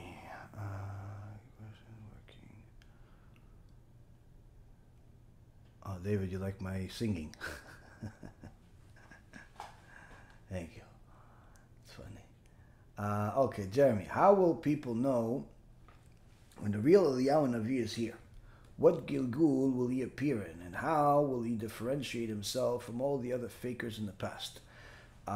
Good question. One of the things that that HaKadosh Baruch Hu promises us in the book of Jeremiah is that when the salvation comes, meaning Mashiach, It's not going to be a question anymore of who's Mashiach and so on, because the miracles and the things that will happen at that time will be greater than what happened in Egypt. Needless to say, Kadosh Baruch Hu is going to leave no doubt in the minds of both the righteous and the wicked, and therefore one of the conditions that somebody is Mashiach is that everyone agrees. All of the Gdolei Hador agree. Like if you ask people today, who do you think is the Gdol Hador? Who do you think is the biggest rabbi in the world? You'll have 10 people, and you'll have, multiple choices. You're not going to have everybody universally agree that one rabbi is the biggest rabbi. And that's not just now. That has already been the case for a while. When Rav Kanievsky was still with us, not everybody agreed that Rav Kanievsky is Gdol Hador. Some people thought that some other Chacham was bigger than him. When Rav Ovadia was here, not everybody agreed that Rav Ovadia was the biggest. Some people thought that their other rabbi is, and so on and so forth. The point being is that HaKadosh Baruch Hu promises us that when the Mashiach comes, there's not going to be any doubt like that. There's not going to be any multiple opinions. Everyone's going to know who is the Mashiach. Needless to say, if Eliyahu HaNavi is going to be the one that introduces him to the world, then needless to say, it's going to be very, very obvious that Eliyahu HaNavi is Eliyahu HaNavi. And that's not going to leave anything to question, meaning he's not going to look like your average Joe. He's going to be clearly something supernatural, something that's not a costume. Let's just say that. Charlie, how do you know if it's the Yetzer Hara or Hashem not wanting you to get a certain mitzvah when having difficulty time attempting it? Good question. To know for sure at all times, you have to have Ruach HaKodesh. There's a story about the Chafetz Chaim when he wanted to make Aliyah, he wanted to go up to Eretz Yisrael. He decided, it was a big message. The Kehillah took it hard, but he committed to going to Eretz Yisrael. He got on the caravan. Shortly after he got on, the wheel broke. So the guy that's got off the caravan fixed the wheel, and they went back on the road. Shortly thereafter, it broke again. Again, he got off, replaced it. They went back on, and shortly thereafter, it broke for the third time. After that third time, the Chafetz Chaim said to the rider, "Turn around with all of the luggage, with all of the suitcase, with all of everything. In Shamayim, they don't want me to make Aliyah." So a young man asked his rabbi, how come he didn't say that the first time, the second time, the third time? He said, that's exactly it. Perhaps we could have said that maybe Hashem didn't want him to go after the first one broke. Perhaps we could have speculated that the second or the third. The difference is, regardless of which number we pick, it's pure speculation. What made the Chafetz Chaim is that he knew that it was the third one. He knew exactly when it's the Yetzer Hara getting in the way and it's Hashem himself. So one of the main things is that to know for sure at all times, impossible. But there are certain things that are clear, meaning what is the goal? What is the goal that a person is doing? What is he doing?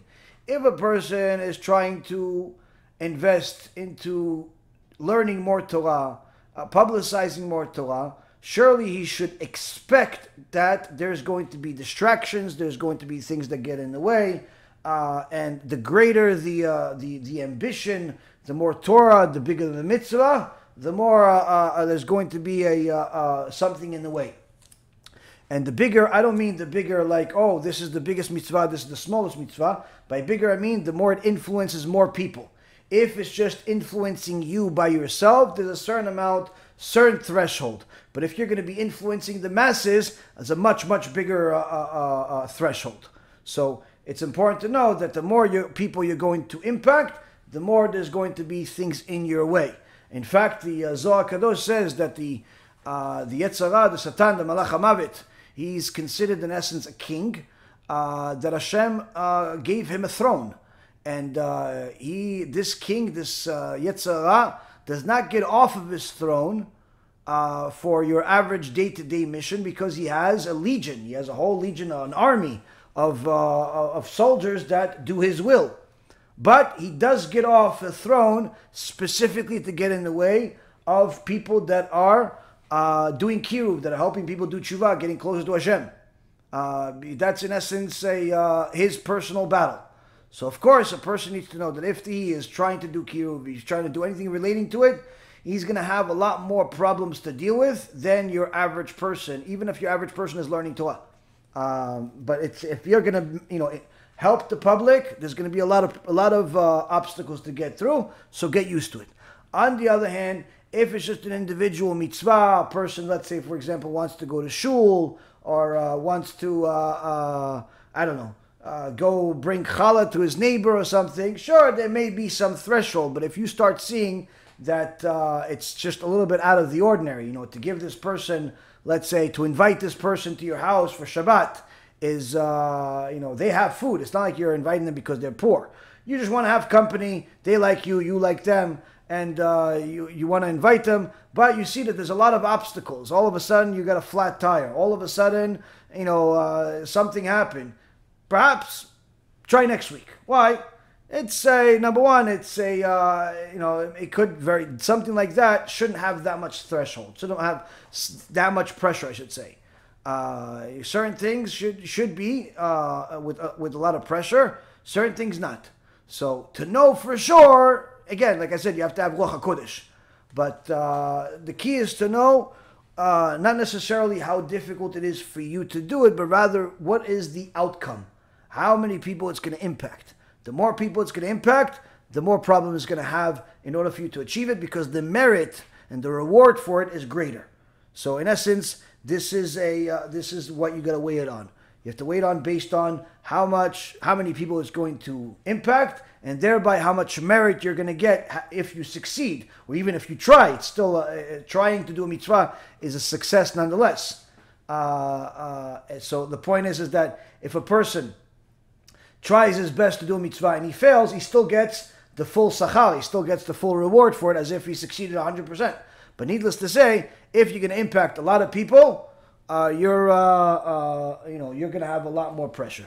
If it's just impacting you, it's impacting one other person, it's going to be a little less. So if you see an inordinary amount of pressure, obstacles, you could call it, or whatever, tests with something that is relatively minor, then it could be Hashem simply doesn't want you to do it. But again, it's to know for sure is not we're not at that level yet. We haven't given a series about Ruach HaKodesh yet. Maybe soon. Next, good evening, dear Rav. The Ramchal in chapter 3 of the Mesilat Yesharim writes about weighing and contemplating on one's deeds, and weighs each and every day like great merchants who continuously evaluate all of their business matters in order that they not degenerate. Keeping this in mind, what are things we can look for in our day and ideas to have in mind to make sure that this business is not only not deteriorating, but growing more each and every single day? Okay, well, like I said before, a person needs to make sure that what they're doing with their money is their end profit. They're investing a portion of it in Torah. To give maaser is standard. It's expected of you to give at least 10%.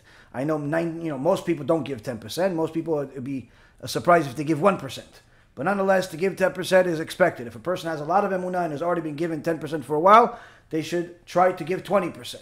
But for the sake of Torah, for the sake of kiruv, it's actually no limit. You can give 100% depending on how much money a person has. But don't give everything you have and make yourself poor. Needless to say, one thing to do is to invest in Torah. Second thing to do is to make sure that you're honest, like I said before. But not just honest with the customer and honest with the government, honest with your employees. Never be late in paying your employees. Never be late in paying your employees. It's a very, very serious mistake. You could literally lose the blessing of the entire business by simply being late with your employees. I can tell you just from my own experience, not to tell you guys that I'm some tzaddik or anything like that, but just to tell you guys that's the level of where I'm telling you here. one time I had a new person that we hired, and this person initially was working part-time, and then there was a certain date that they were supposed to tell me when they were transitioning to full-time. It's just that since, everybody in my company, generally speaking, they're all remote.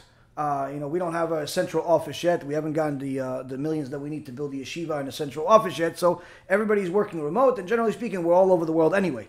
Baruch Hashem, today we had a big blessing. Our team manager, the one that's our oldest, and Baruch Hashem, my partner, our dear Vimesh, after 17 years, Ishtabach Shimolad, after 17 years of chasing after Hashem and sacrificing every little ounce of his life, living in the place of idolatry of India and everything, after 17 years of chasing after Hashem and literally doing more kiyuv than anybody else in the world, without question. Without question, I don't even need to know what anybody else is doing. I can tell you, no one has done more kiyuv than Vimesh in the world. In the world. And this person, 17 years, he's chasing after Hashem. Baruch Hashem, today, after Mesirut Nefesh, after crying, after praying, after lawyers, after a million things, Baruch Hashem, HaKadosh Baruch Hu uprooted him from the place of Tumah, idolatry, and Baruch Hashem got him out of there. Baruch Hashem, we moved, and he's Baruch Hashem in Canada today, Ishtabach Shimolad, and soon to be here in Florida. Nonetheless, this is the blessings of Hashem. Sometimes that blessing takes a while because you need to earn marriage because you're in a bad place. But needless to say, stick with Hashem. Stick with Hashem. Now, one time I had a different, not Vimesh, a different person that joined our company, and the Q of organization, Bezat Hashem. And this person initially, like I said, was part-time and was supposed to transition at a certain date. That they were going to notify me that they're going to do full-time. Now, since I don't see the people, I just talked to them, I have no idea if they're working full-time, part-time. If a person is dishonest, they could cheat me all day and I'm paying them a full salary. I have no idea. I'm not clocking people in. I'm not testing them, sending them, check in, check out. Bottom line is, I teach Torah. You want to cheat and steal from HaKadosh Baruch Hu, be my guest. You're going to go to Gehenom. I'm not going to Gehenom for you. But one time, this righteous person, really righteous person, they're here, and they, in essence, transitioned to be full-time. They're working full-time hours, but they didn't tell me. They didn't tell me. So I'm thinking that they're still part-time, so I send the money for part-time. And, but, mamash, siyata dishmaya, I think it was literally a day or 2 days after I paid the checks. We pay every 2 weeks. I just had the idea to ask this person, by the way, when are you supposed to start full-time? I know it's supposed to be around, this time or next month. When is it? I have 500-600 messages a day. I don't remember everything. And they tell me, oh no, actually I started full-time already 2 weeks ago. Or a month ago, whatever it was. I said, what? What do you mean? I got so scared. I literally got so scared. I stopped everything, went to the bank, did whatever I had to do to go send them the money right away. And they would tell me, oh no, Rabbi, it's okay. It's no big deal. It's my fault. I should have told you. It's not. I'm like, what do you want me to go to Gehenom? Do you want me to get punished for not paying you on time? I know they probably thought I was overreacting. I'm not overreacting. I'm telling you, I'm not overreacting. If you understood how they view things in Shemaim, if you understood, you would literally look forward to being on time with your employees. Never ever shortchange your employees. There are certain people, they not only don't pay on time, but they don't even pay their employees what they're supposed to get. They always find an excuse to take money from them. It's 100% stealing. Gezer. No one is going to succeed in the long run if they're stealing. So that's another thing. The point is that there are certain things that ruin the blessing. There are certain things that ruin the blessing. If a person does not observe Shabbat, if a person is promiscuous, immoral, waste seed, a person is not honest with their money, a person gambles, a person doesn't have shlom bayit, he disrespects his wife, she disrespects her husband, person doesn't, does all these things, you're ruining the blessing. There are a lot of things. I could do a whole shiur just about blessings and curses of Parnassah. The point being is, don't ruin the blessing. And there are also certain things that give you protection. give you protection. For example, like I said, investing in Torah is one thing. Another thing that a lot of people don't realize is that there's protection from tragedy. The Gemara in Masechet Sukkah in Daf 37b talks about how we take the lulav on Sukkot. Lulav on Sukkot, you shake it. So Gemara says, why do we shake it? It's to protect against dangerous winds and also dangerous dew. Dew that could be a flood coming from Shamayim, or snowstorm, or hail. Point being is, anyone that has followed the world in the last couple of decades realizes that natural disasters have become a lot more common. A person wants a protection from national disasters, should invest in their lulav, should invest in their mitzvah of shaking, should have literally extraordinary kavanah when it comes to Sukkot. Why? You'll be protected from those national disasters that Hashem Yachem, they destroy businesses, they destroy lives, destroy everything. The point being is, Rabotai, is that a person needs to concern himself with doing as many things as possible to earn more merit, and even more so to not ruin that merit. If you do that, surely you're going to succeed, being honest with your employees and so on. Now, as far as sales and things of that nature, you have to always look ahead. Don't look at the wall that's in front of you. Look at the wall that's behind it, and even more so, look at what could potentially be beyond it. Don't be very narrow-minded that this is your approach, you've been doing it for 2 decades, and this is the way you're going to stay. People that have that kind of mentality in the world, in the Torah, and everything, they don't succeed. So you have to also be flexible when it's necessary, but also stand your ground when it's necessary. Know that you'll have to adjust over time. The longer standing your business is, the more you'll have to adjust certain things, but also the more you'll have to fight for what you stand for. So there are times to be flexible, there are times to adapt. Further, try to have certain wise people, wise in not just in Torah, but also wise in business as your advisors. If you have to pay them some money, pay them. If you have to, if you can get it for free, the better. But needless to say, if you have wise people that you consult with, then that's a very good thing. The problem is that people consult with people, but they don't usually listen to them.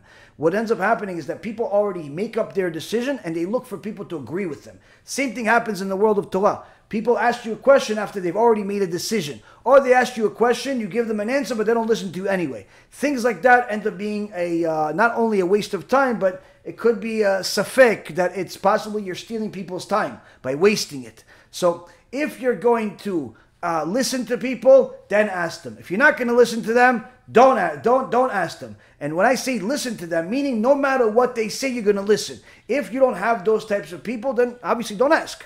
But the key is to have some wise people. Another thing is, Shlomo HaMelech says, and it's mentioned in the Gemara, diversify into 3 different things.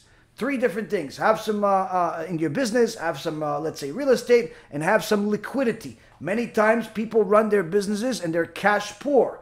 Cash poor businesses typically are not only vulnerable to crashes, to tough times, and they could easily be shut down or bought for a very cheap price because they're struggling, but cash poor companies typically can't grow because one of the ways to grow is to buy other cash poor companies, other people that are struggling, other people that have mismanaged their business. So always try to have some cash. People always want to invest their cash. It's not a smart thing. You want to invest your cash. You want to have some money liquid. Literally, some money doing nothing, just sitting there in a bank and doing absolutely nothing. And some money is working, and some money is in a business. Third thing is you have to be generous. You have to be generous, both with clients, with employees.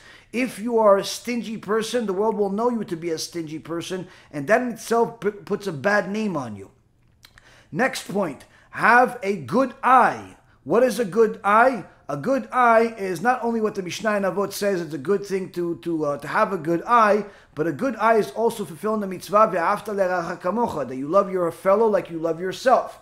When other people succeed, whether they are your employee, your boss, your partner, your competition, that's a fellow Jew, they succeed, and even if they're not your neighbor, they're not your competition. When you see other people succeed, be happy.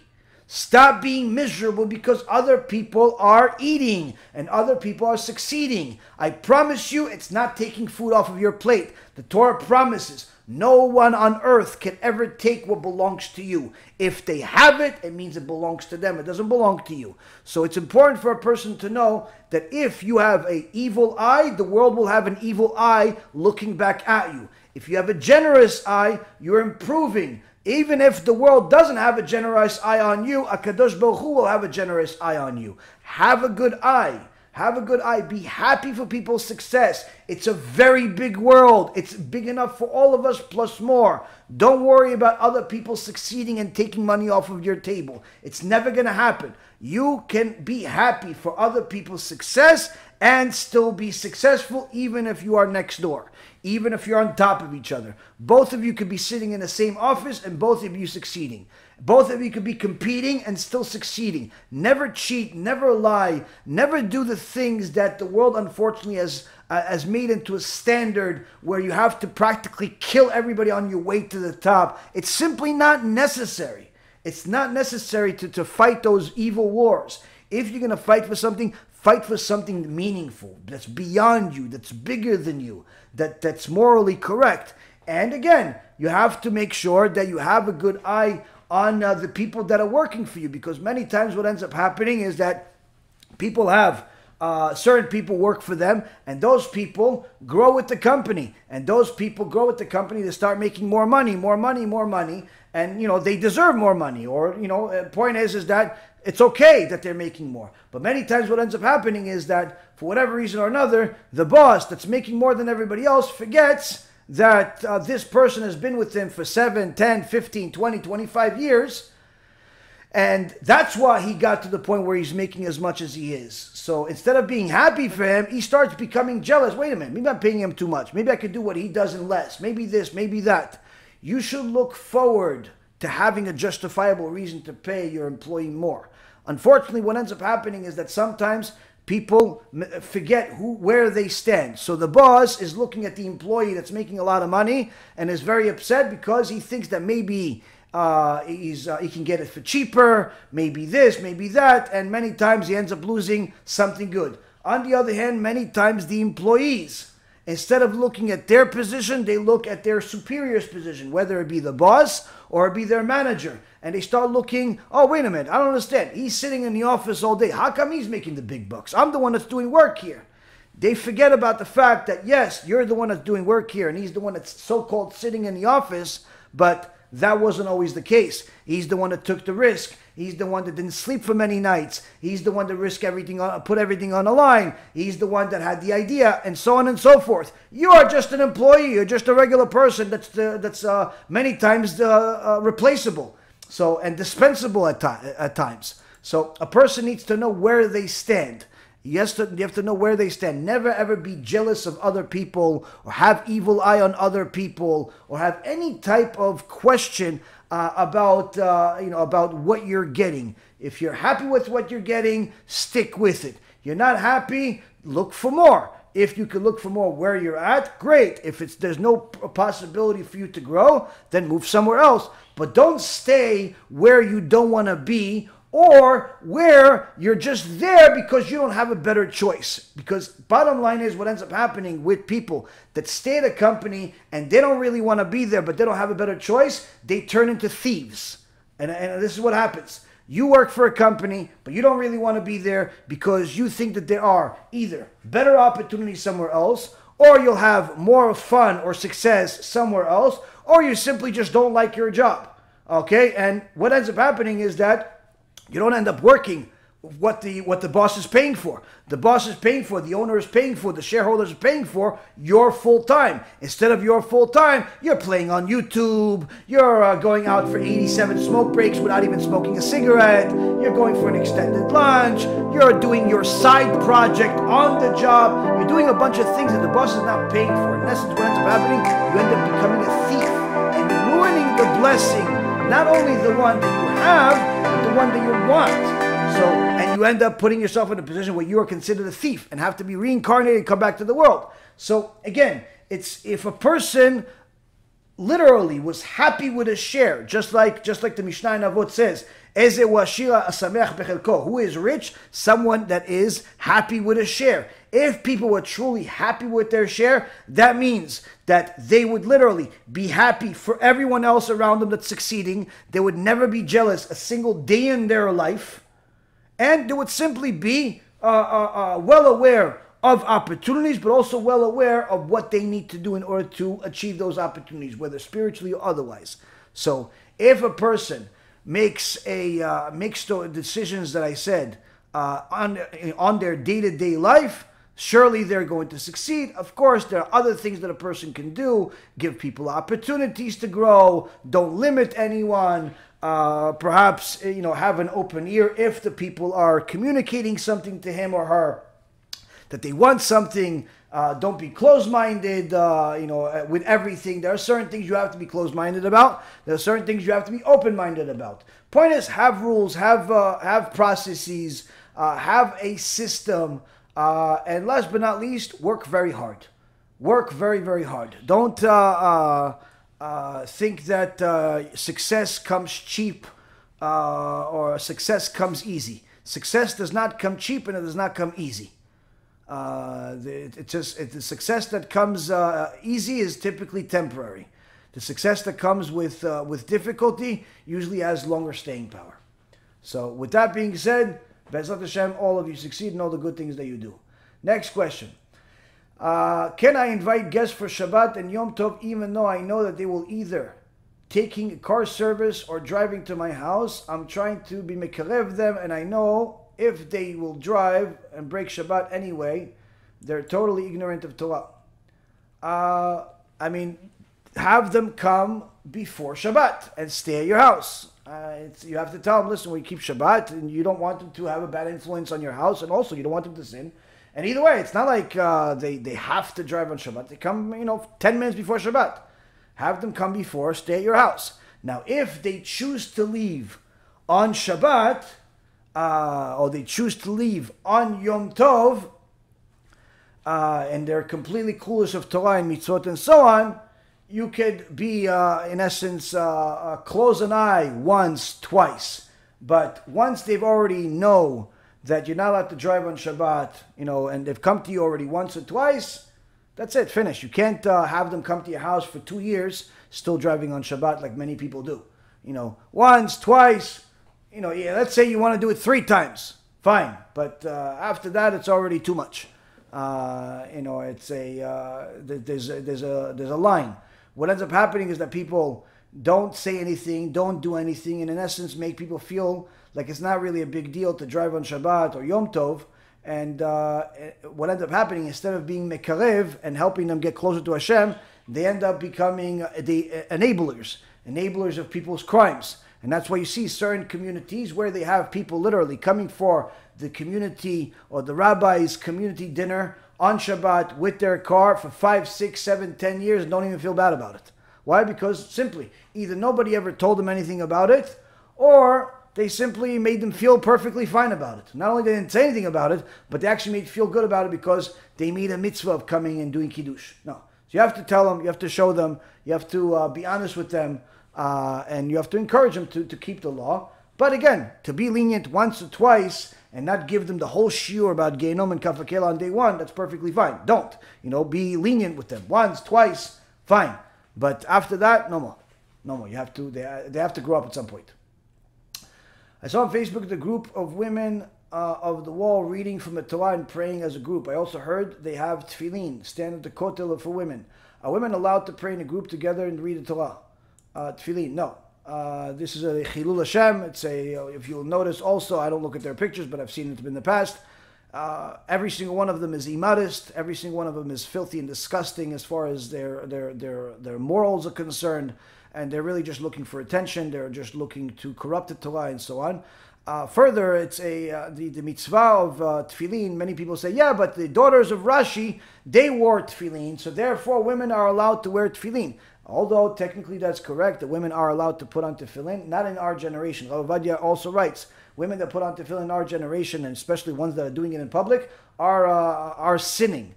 They're not doing a mitzvah. Furthermore, for people that are not aware, and that's probably the vast majority of people, you really should not look forward to putting on your tefillin, for an extended period of time, unless you are very, very strong spiritually, because the Gemara in Masechet Shabbat and many other places says that you're not allowed to think of anything else when you have the tefillin on. You are allowed to think about the Hashem, but you have to constantly be conscious that the tefillin is on you, and you have to have holy thoughts in your head, and you're not even allowed to think about women, including your wife, when you have the tefillin on. So there are some tzaddikim that literally they put on tefillin for a minimum amount of time. They put it on for only a portion of the blessings, a portion of like the prayer in Shachrit, and immediately they take him off after Amidah. Like they don't wait for the whole thing, and then they put Rabbeinu Tam and so on. Some people think, oh yeah, no, I'll put tefillin, I'll pretend like I'm one of the tzaddikim, walk around the Bet Midrash, go for a cigarette, drink some coffee, have a good time, have a conversation, eat a bagel, chit-chat a little bit, talk about what are you doing this weekend, what do you think of this, what do you think of that, with that tefillin on. It's complete lunacy. Complete lunacy. The tefillin is a very, very, very holy thing. Don't play with it. So again, some people are clueless and they think that they're being righteous by leaving their tefillin on. Again, if you are able to keep your mind clear of anything that's not good, and I mean good as far as Torah, if you can keep your mind clear, if you can focus on Torah, you can focus on your prayer, put your tefillin on, no problem. But if you are not capable of doing it, the second you fulfilled your requirement, don't be one of these superheroes that starts walking around the synagogue with your tefillin on thinking that you're religious. So these women, needless to say, they're not thinking about anything good, and everything that they're doing is a sin. It's a chilul Hashem, and they will be punished forever for it. Forever. None of them are going to ever leave Gehenom. None of them. If they even enter Gehenom, most likely they'll just never leave Kafakela. But nonetheless, it's a sin of the highest extent, because many, many rabbis have spoken against them. They're generally they're reforms, they're heretics, and they're simply desecrating the Torah. It's sad to see that there are some so-called Orthodox rabbis or modern Orthodox rabbis that supposedly support them, and some of these heretic rabbis even gave these women smicha, including Mirvis, Yimach Shemo v'Zichro in England, and some other clowns, gave some of these women a smicha, like a woman could be a rabbi, not a rabbanit. So of course, this is against the Torah, this is against the Masoret. Stay away from these people. You're not even allowed to be friends with these people. You're not even allowed to invite these people for dinner or have a discussion with them. Because the Gemara says that you have to know enough Torah in order to debate an apikoros. But an apikoros that's a non-Jew, not an apikoros that's a Jew. An apikoros that's a non-Jew, or an idol worshiper that's a non-Jew, like a Christian or something like that, wants to put you in a position where you have to debate him. Your life's on the line, no problem. You have to, limit desecration of Hashem, no problem. There's permission from the Torah to do it. But if this apikoros is a Jew, there's no permission to debate him. There's no permission to discuss anything with him. Not even allowed to stand next to him. So these people surely are fit the definition of apikoros in every shape or form. And they're sinning, and those that help them, enable them, support them in any way, shape, or form are sinning even more than they are. Because Gadola Ma'aseh Min Ha'oseh, it's even greater is the reward or the punishment for a person that enables. Gadola Machtiel Min Ha'orgo, it's even the Mishnah says that someone that causes another person to sin is even worse than a murderer. Point being is, those people are sinners and spiritual murderers of themselves and anyone that is around them. Next, how is a student of a rabbi supposed to act if the rabbi is being disrespected, offended, or even threatened with physical harm in the student's presence? I mean, today there's almost virtually no real students-rabbi relationships. If there was, then those things simply wouldn't last for very long. Meaning that the Chachamim teach that you're supposed to fear your rabbi like you fear God. So if God it's important to a person, and they hear somebody is desecrating God's name, they start cursing God's name, chas v'shalom, they start doing something, surely that person will do something about it. They're not going to let it be. They're going to do something about it. Quiet that person or otherwise. And needless to say, it's for their rabbi is nothing less. If the rabbi is being embarrassed, if the rabbi is being insulted in their presence or not even in their presence, surely a real student has to defend the rabbi. But how many people actually do that? I only know a few.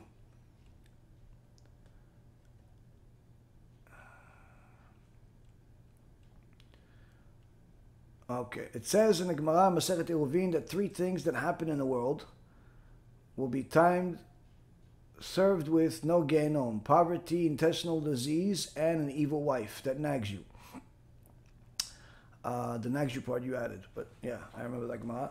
My first wife harassed me nonstop. I'm happy now. I won't get any hell in the next world. No, that's no. It's an evil wife your whole life. Shem Yishmo. And trust me, if you had an evil wife your whole life, you would prefer Gehinom. But no, it's an evil wife for not just for a short period of time, number one. And number two, even if somebody has an evil wife, or someone is poor, or someone has intestinal disease, which is very common among tzaddikim, to have stomach problems, by the way. Doesn't mean that if you have stomach problems, you're a tzaddik, but many tzaddikim do end up having stomach issues because HaKadosh Baruch Hu is trying to eliminate any type of sin that they ever made, whether small or otherwise, and therefore he gives them their payment, if you will, their cleanup in this world. But nonetheless, this is these are not easy things to deal with, whether it be poverty or intestinal disease or evil wife.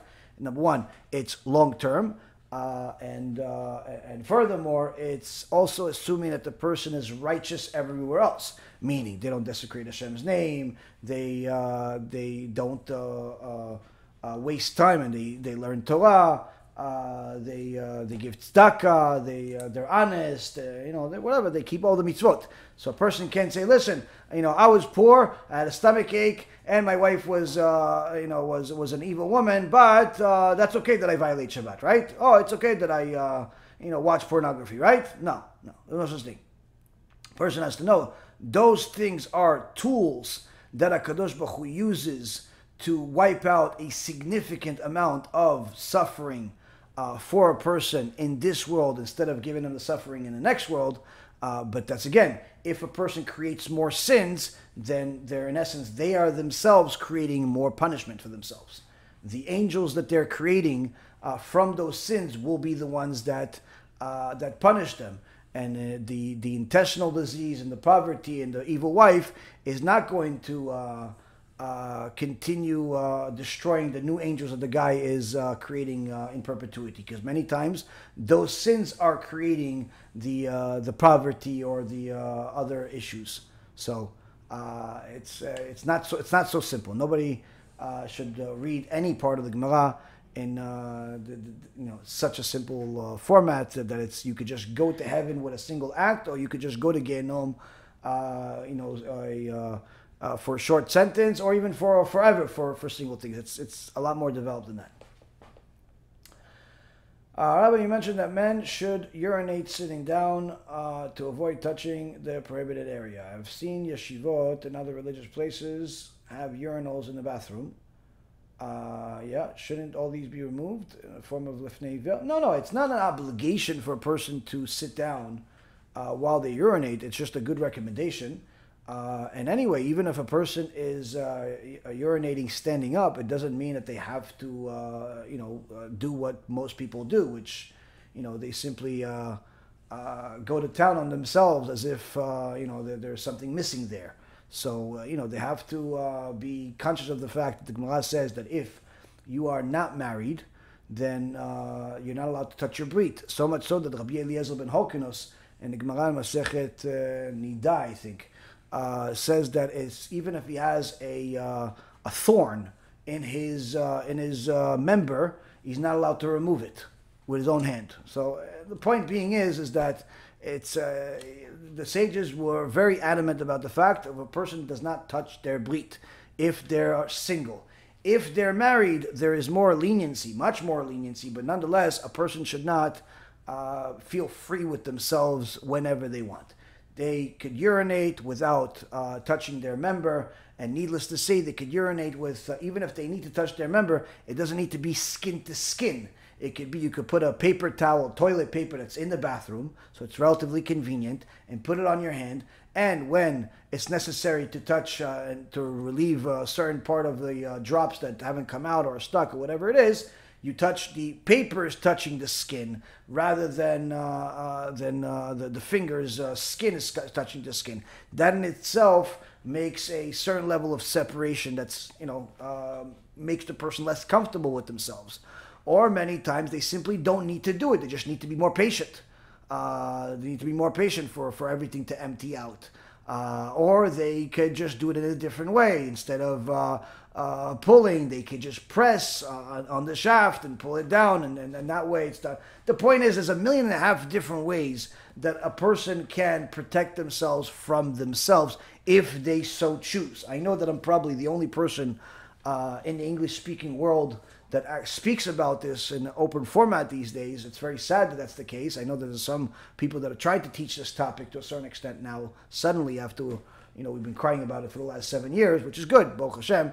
But the point is that it's not just, hey, listen, don't look at pornography, you're going to be perfectly righteous. No, you have to understand that there's a whole mechanics to your life and how you operate yourself in order to truly have holiness, in order to truly have Kedusha. Kedusha is not acquired because you read a book. Kedusha is not acquired because you watched a movie about Kedusha. Kedusha is not acquired just because you say Kedusha. Kedusha is acquired with how a person behaves, how they literally think, what they allow into their eyes, what they allow into their mouth, what they allow to come out of their mouth, what they allow their hands to touch, what they allow their hands not to touch, how often they're with their wife, how often they're with their, if they're opposite-wise, how they perform the intimacy, what's on their mind during that time. Kedusha is hard work. It's not easy. But nonetheless, we're all obligated. Parashat Kedoshim, Kedoshim tiyu ki kadosh ani. You be holy because I am holy. We're all obligated to aspire to get to Kedusha. Which means that although it's difficult, although it's very difficult for certain people, you can do it because you were programmed and created to succeed in it. Nonetheless, it requires effort.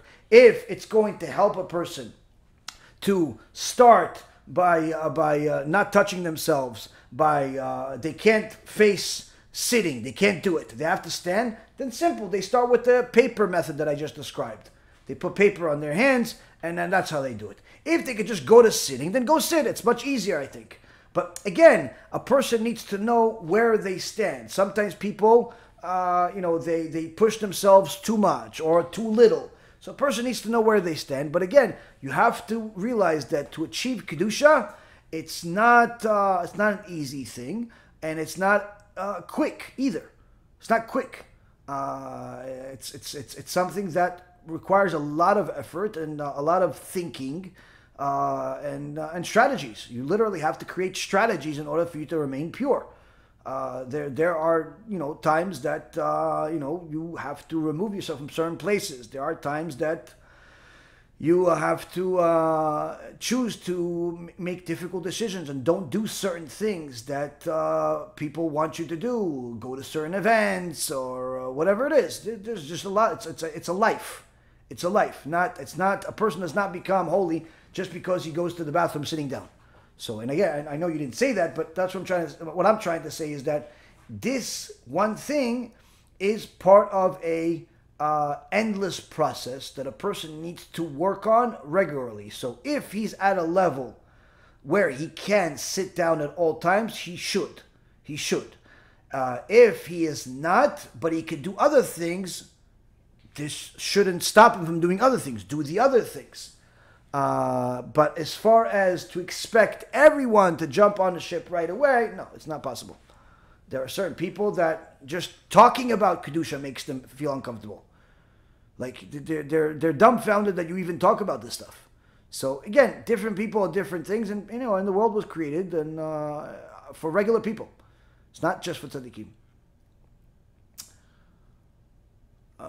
Let's see, one more question because I have to Still do another shiur.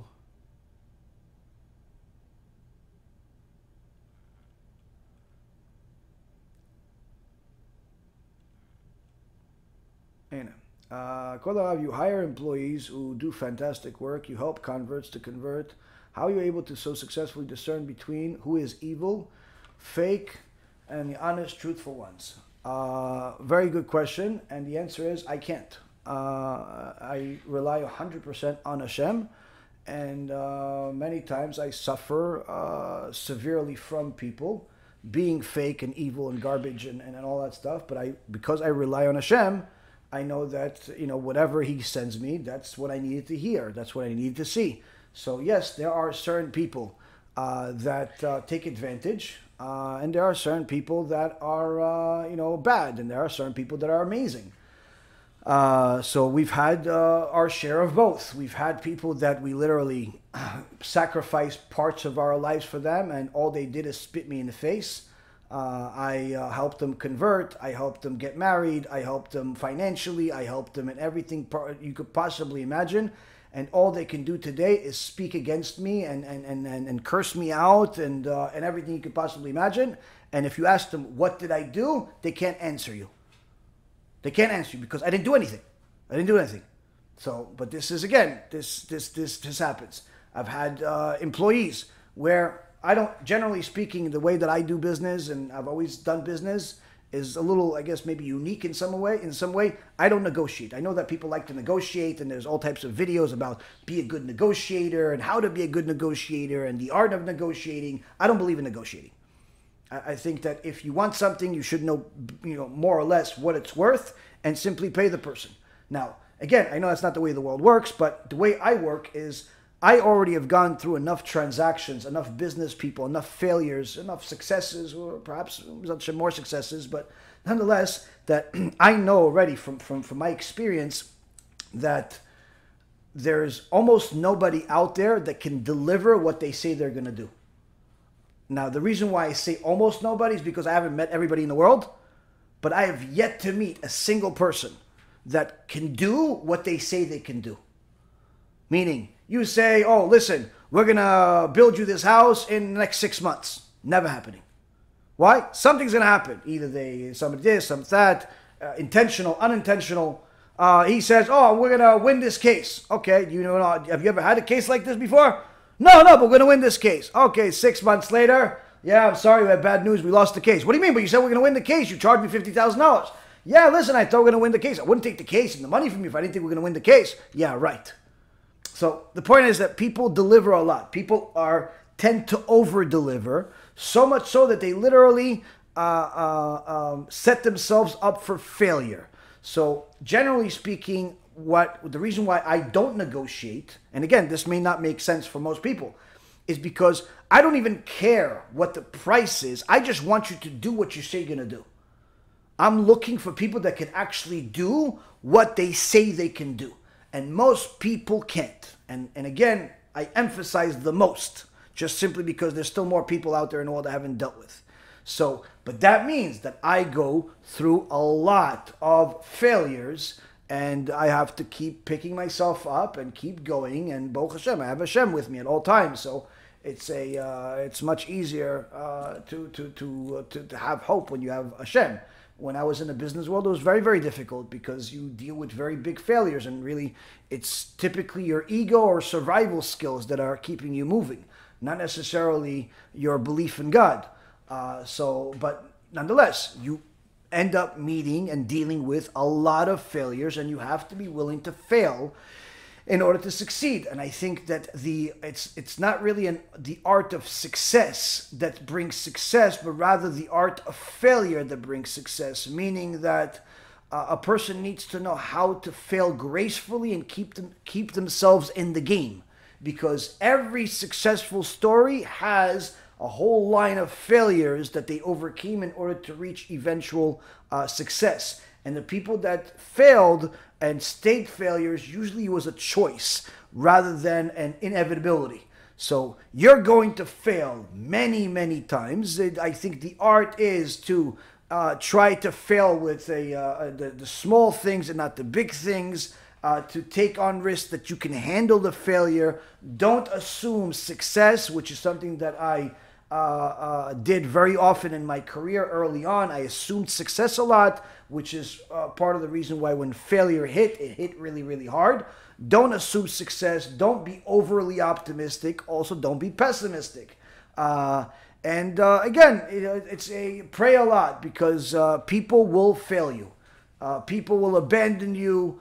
It's very, very easy to be I don't know how to say it. Just already expect people to be almost like a clock of when they're going to turn against you or take advantage of you or steal from you or stab you in the back. Quite frankly, it's almost inevitable that every partnership is going to break. And again, this is no disrespect to anybody that's on our team currently or on your team or on somebody else's team, but it's partnerships in general.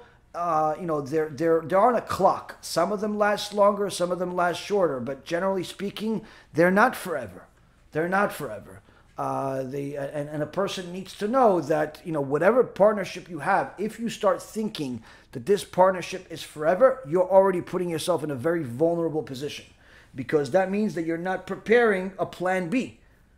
I've had, in probably built, I don't know, 5-6 dozen websites in my career, and again, I'm not in the website business.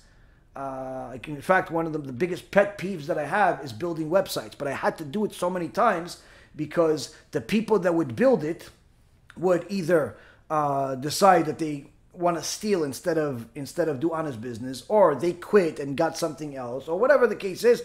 And every time I would have to hire somebody else, and that somebody else would never want to work with the existing website. They have to start the whole thing all over again.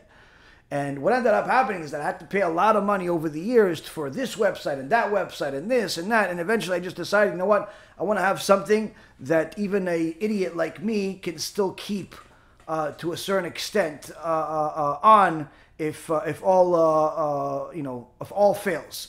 And as you would have it, I don't know if I told you guys a story. There was a couple of people on our team that I don't know, maybe 2 years ago, they just went haywire one day, and they shut down one of our websites, Kiruv websites.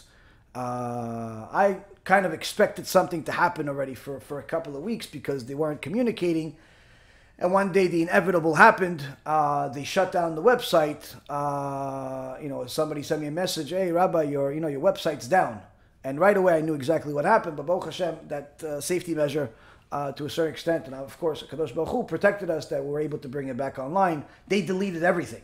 Literally, they deleted everything. They didn't just shut down the website and just press off. They went and worked on it to delete everything we had. And of course, Baruch Hashem, Kadosh Baruch Hu protected us. But the point being is that if you build a business, a relationship of some kind, aside from your marriage, you build it with an expectation that this is forever, you're already making yourself very, very vulnerable. Again, I don't necessarily want people to become, almost like expecting everything to be bad. You have to have some level of optimism in order to succeed, in order to be ambitious, in order to move forward. But, be very skeptical of everything, and but press forward nonetheless. Somebody leaving for a better opportunity doesn't make them bad. It makes them normal. It makes them normal. Now again, if they're leaving you by stabbing you in the back, then obviously that's bad.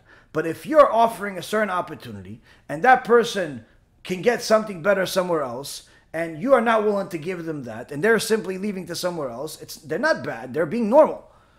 So that's why a person needs to know that if you have somebody that's good at what they do, expect that they're gonna want more. But it's also, there's limitations for everything.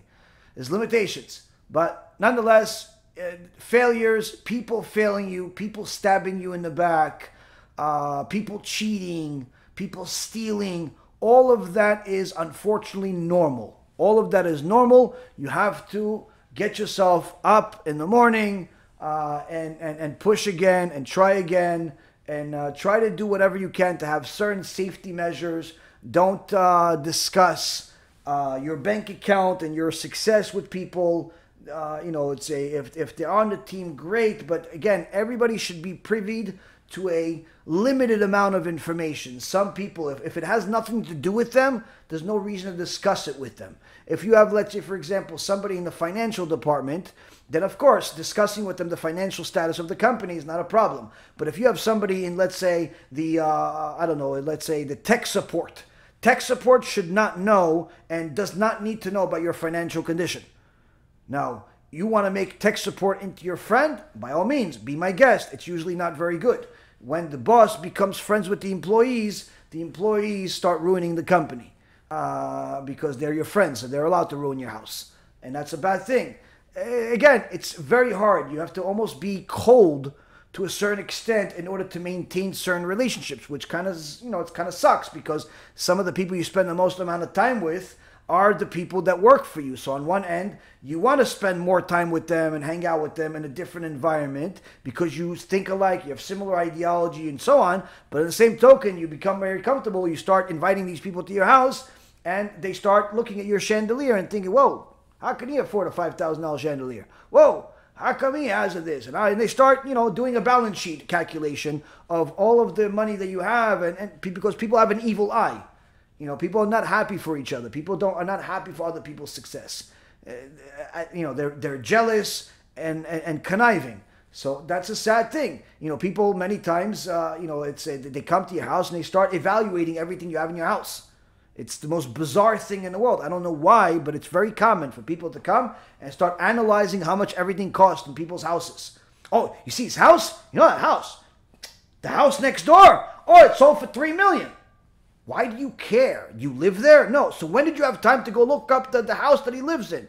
Oh, no, I'm just checking. Are you in the real estate business? No, I'm a plumber. So why are you checking the value of his house? Jealous, evil eye, and so on.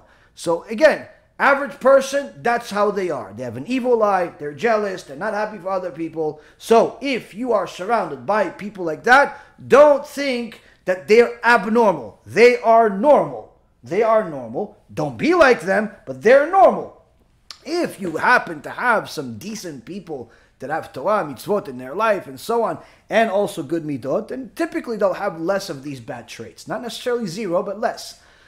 But expect that even they will have an evil inclination, and even they will at times stab you in the back, unintentionally, intentionally, accidentally on purpose, purposely accidental. It happens. It happens. People have a yetzirah. People have a delusional mindset. People think that they're worth a lot more than what they are. Everybody thinks they're indispensable. Oh, you know what I did? I built this company. I did this. I did that. Okay, now you're fired and we got somebody to do the same job for half the salary.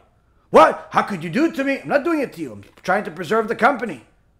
Oh, no, huh? Yeah, that happens in the world. Now again, if you are a good boss and you're a good owner and so on, you're going to try to help people grow with you. But if you see that somebody's tenure has reached its peak and it doesn't pay to continue paying them this amount of money, then again, you have to make certain hard decisions. You have to be cold to a certain extent. But if you don't have to be, then don't be. But to be too warm is one of the mistakes that I've made in my life. I've been very, very warm and accommodating to people, and I've given them a lot more than what they deserve. And I've gotten, Baruch Hashem, the short end of the stick many, many times in my life.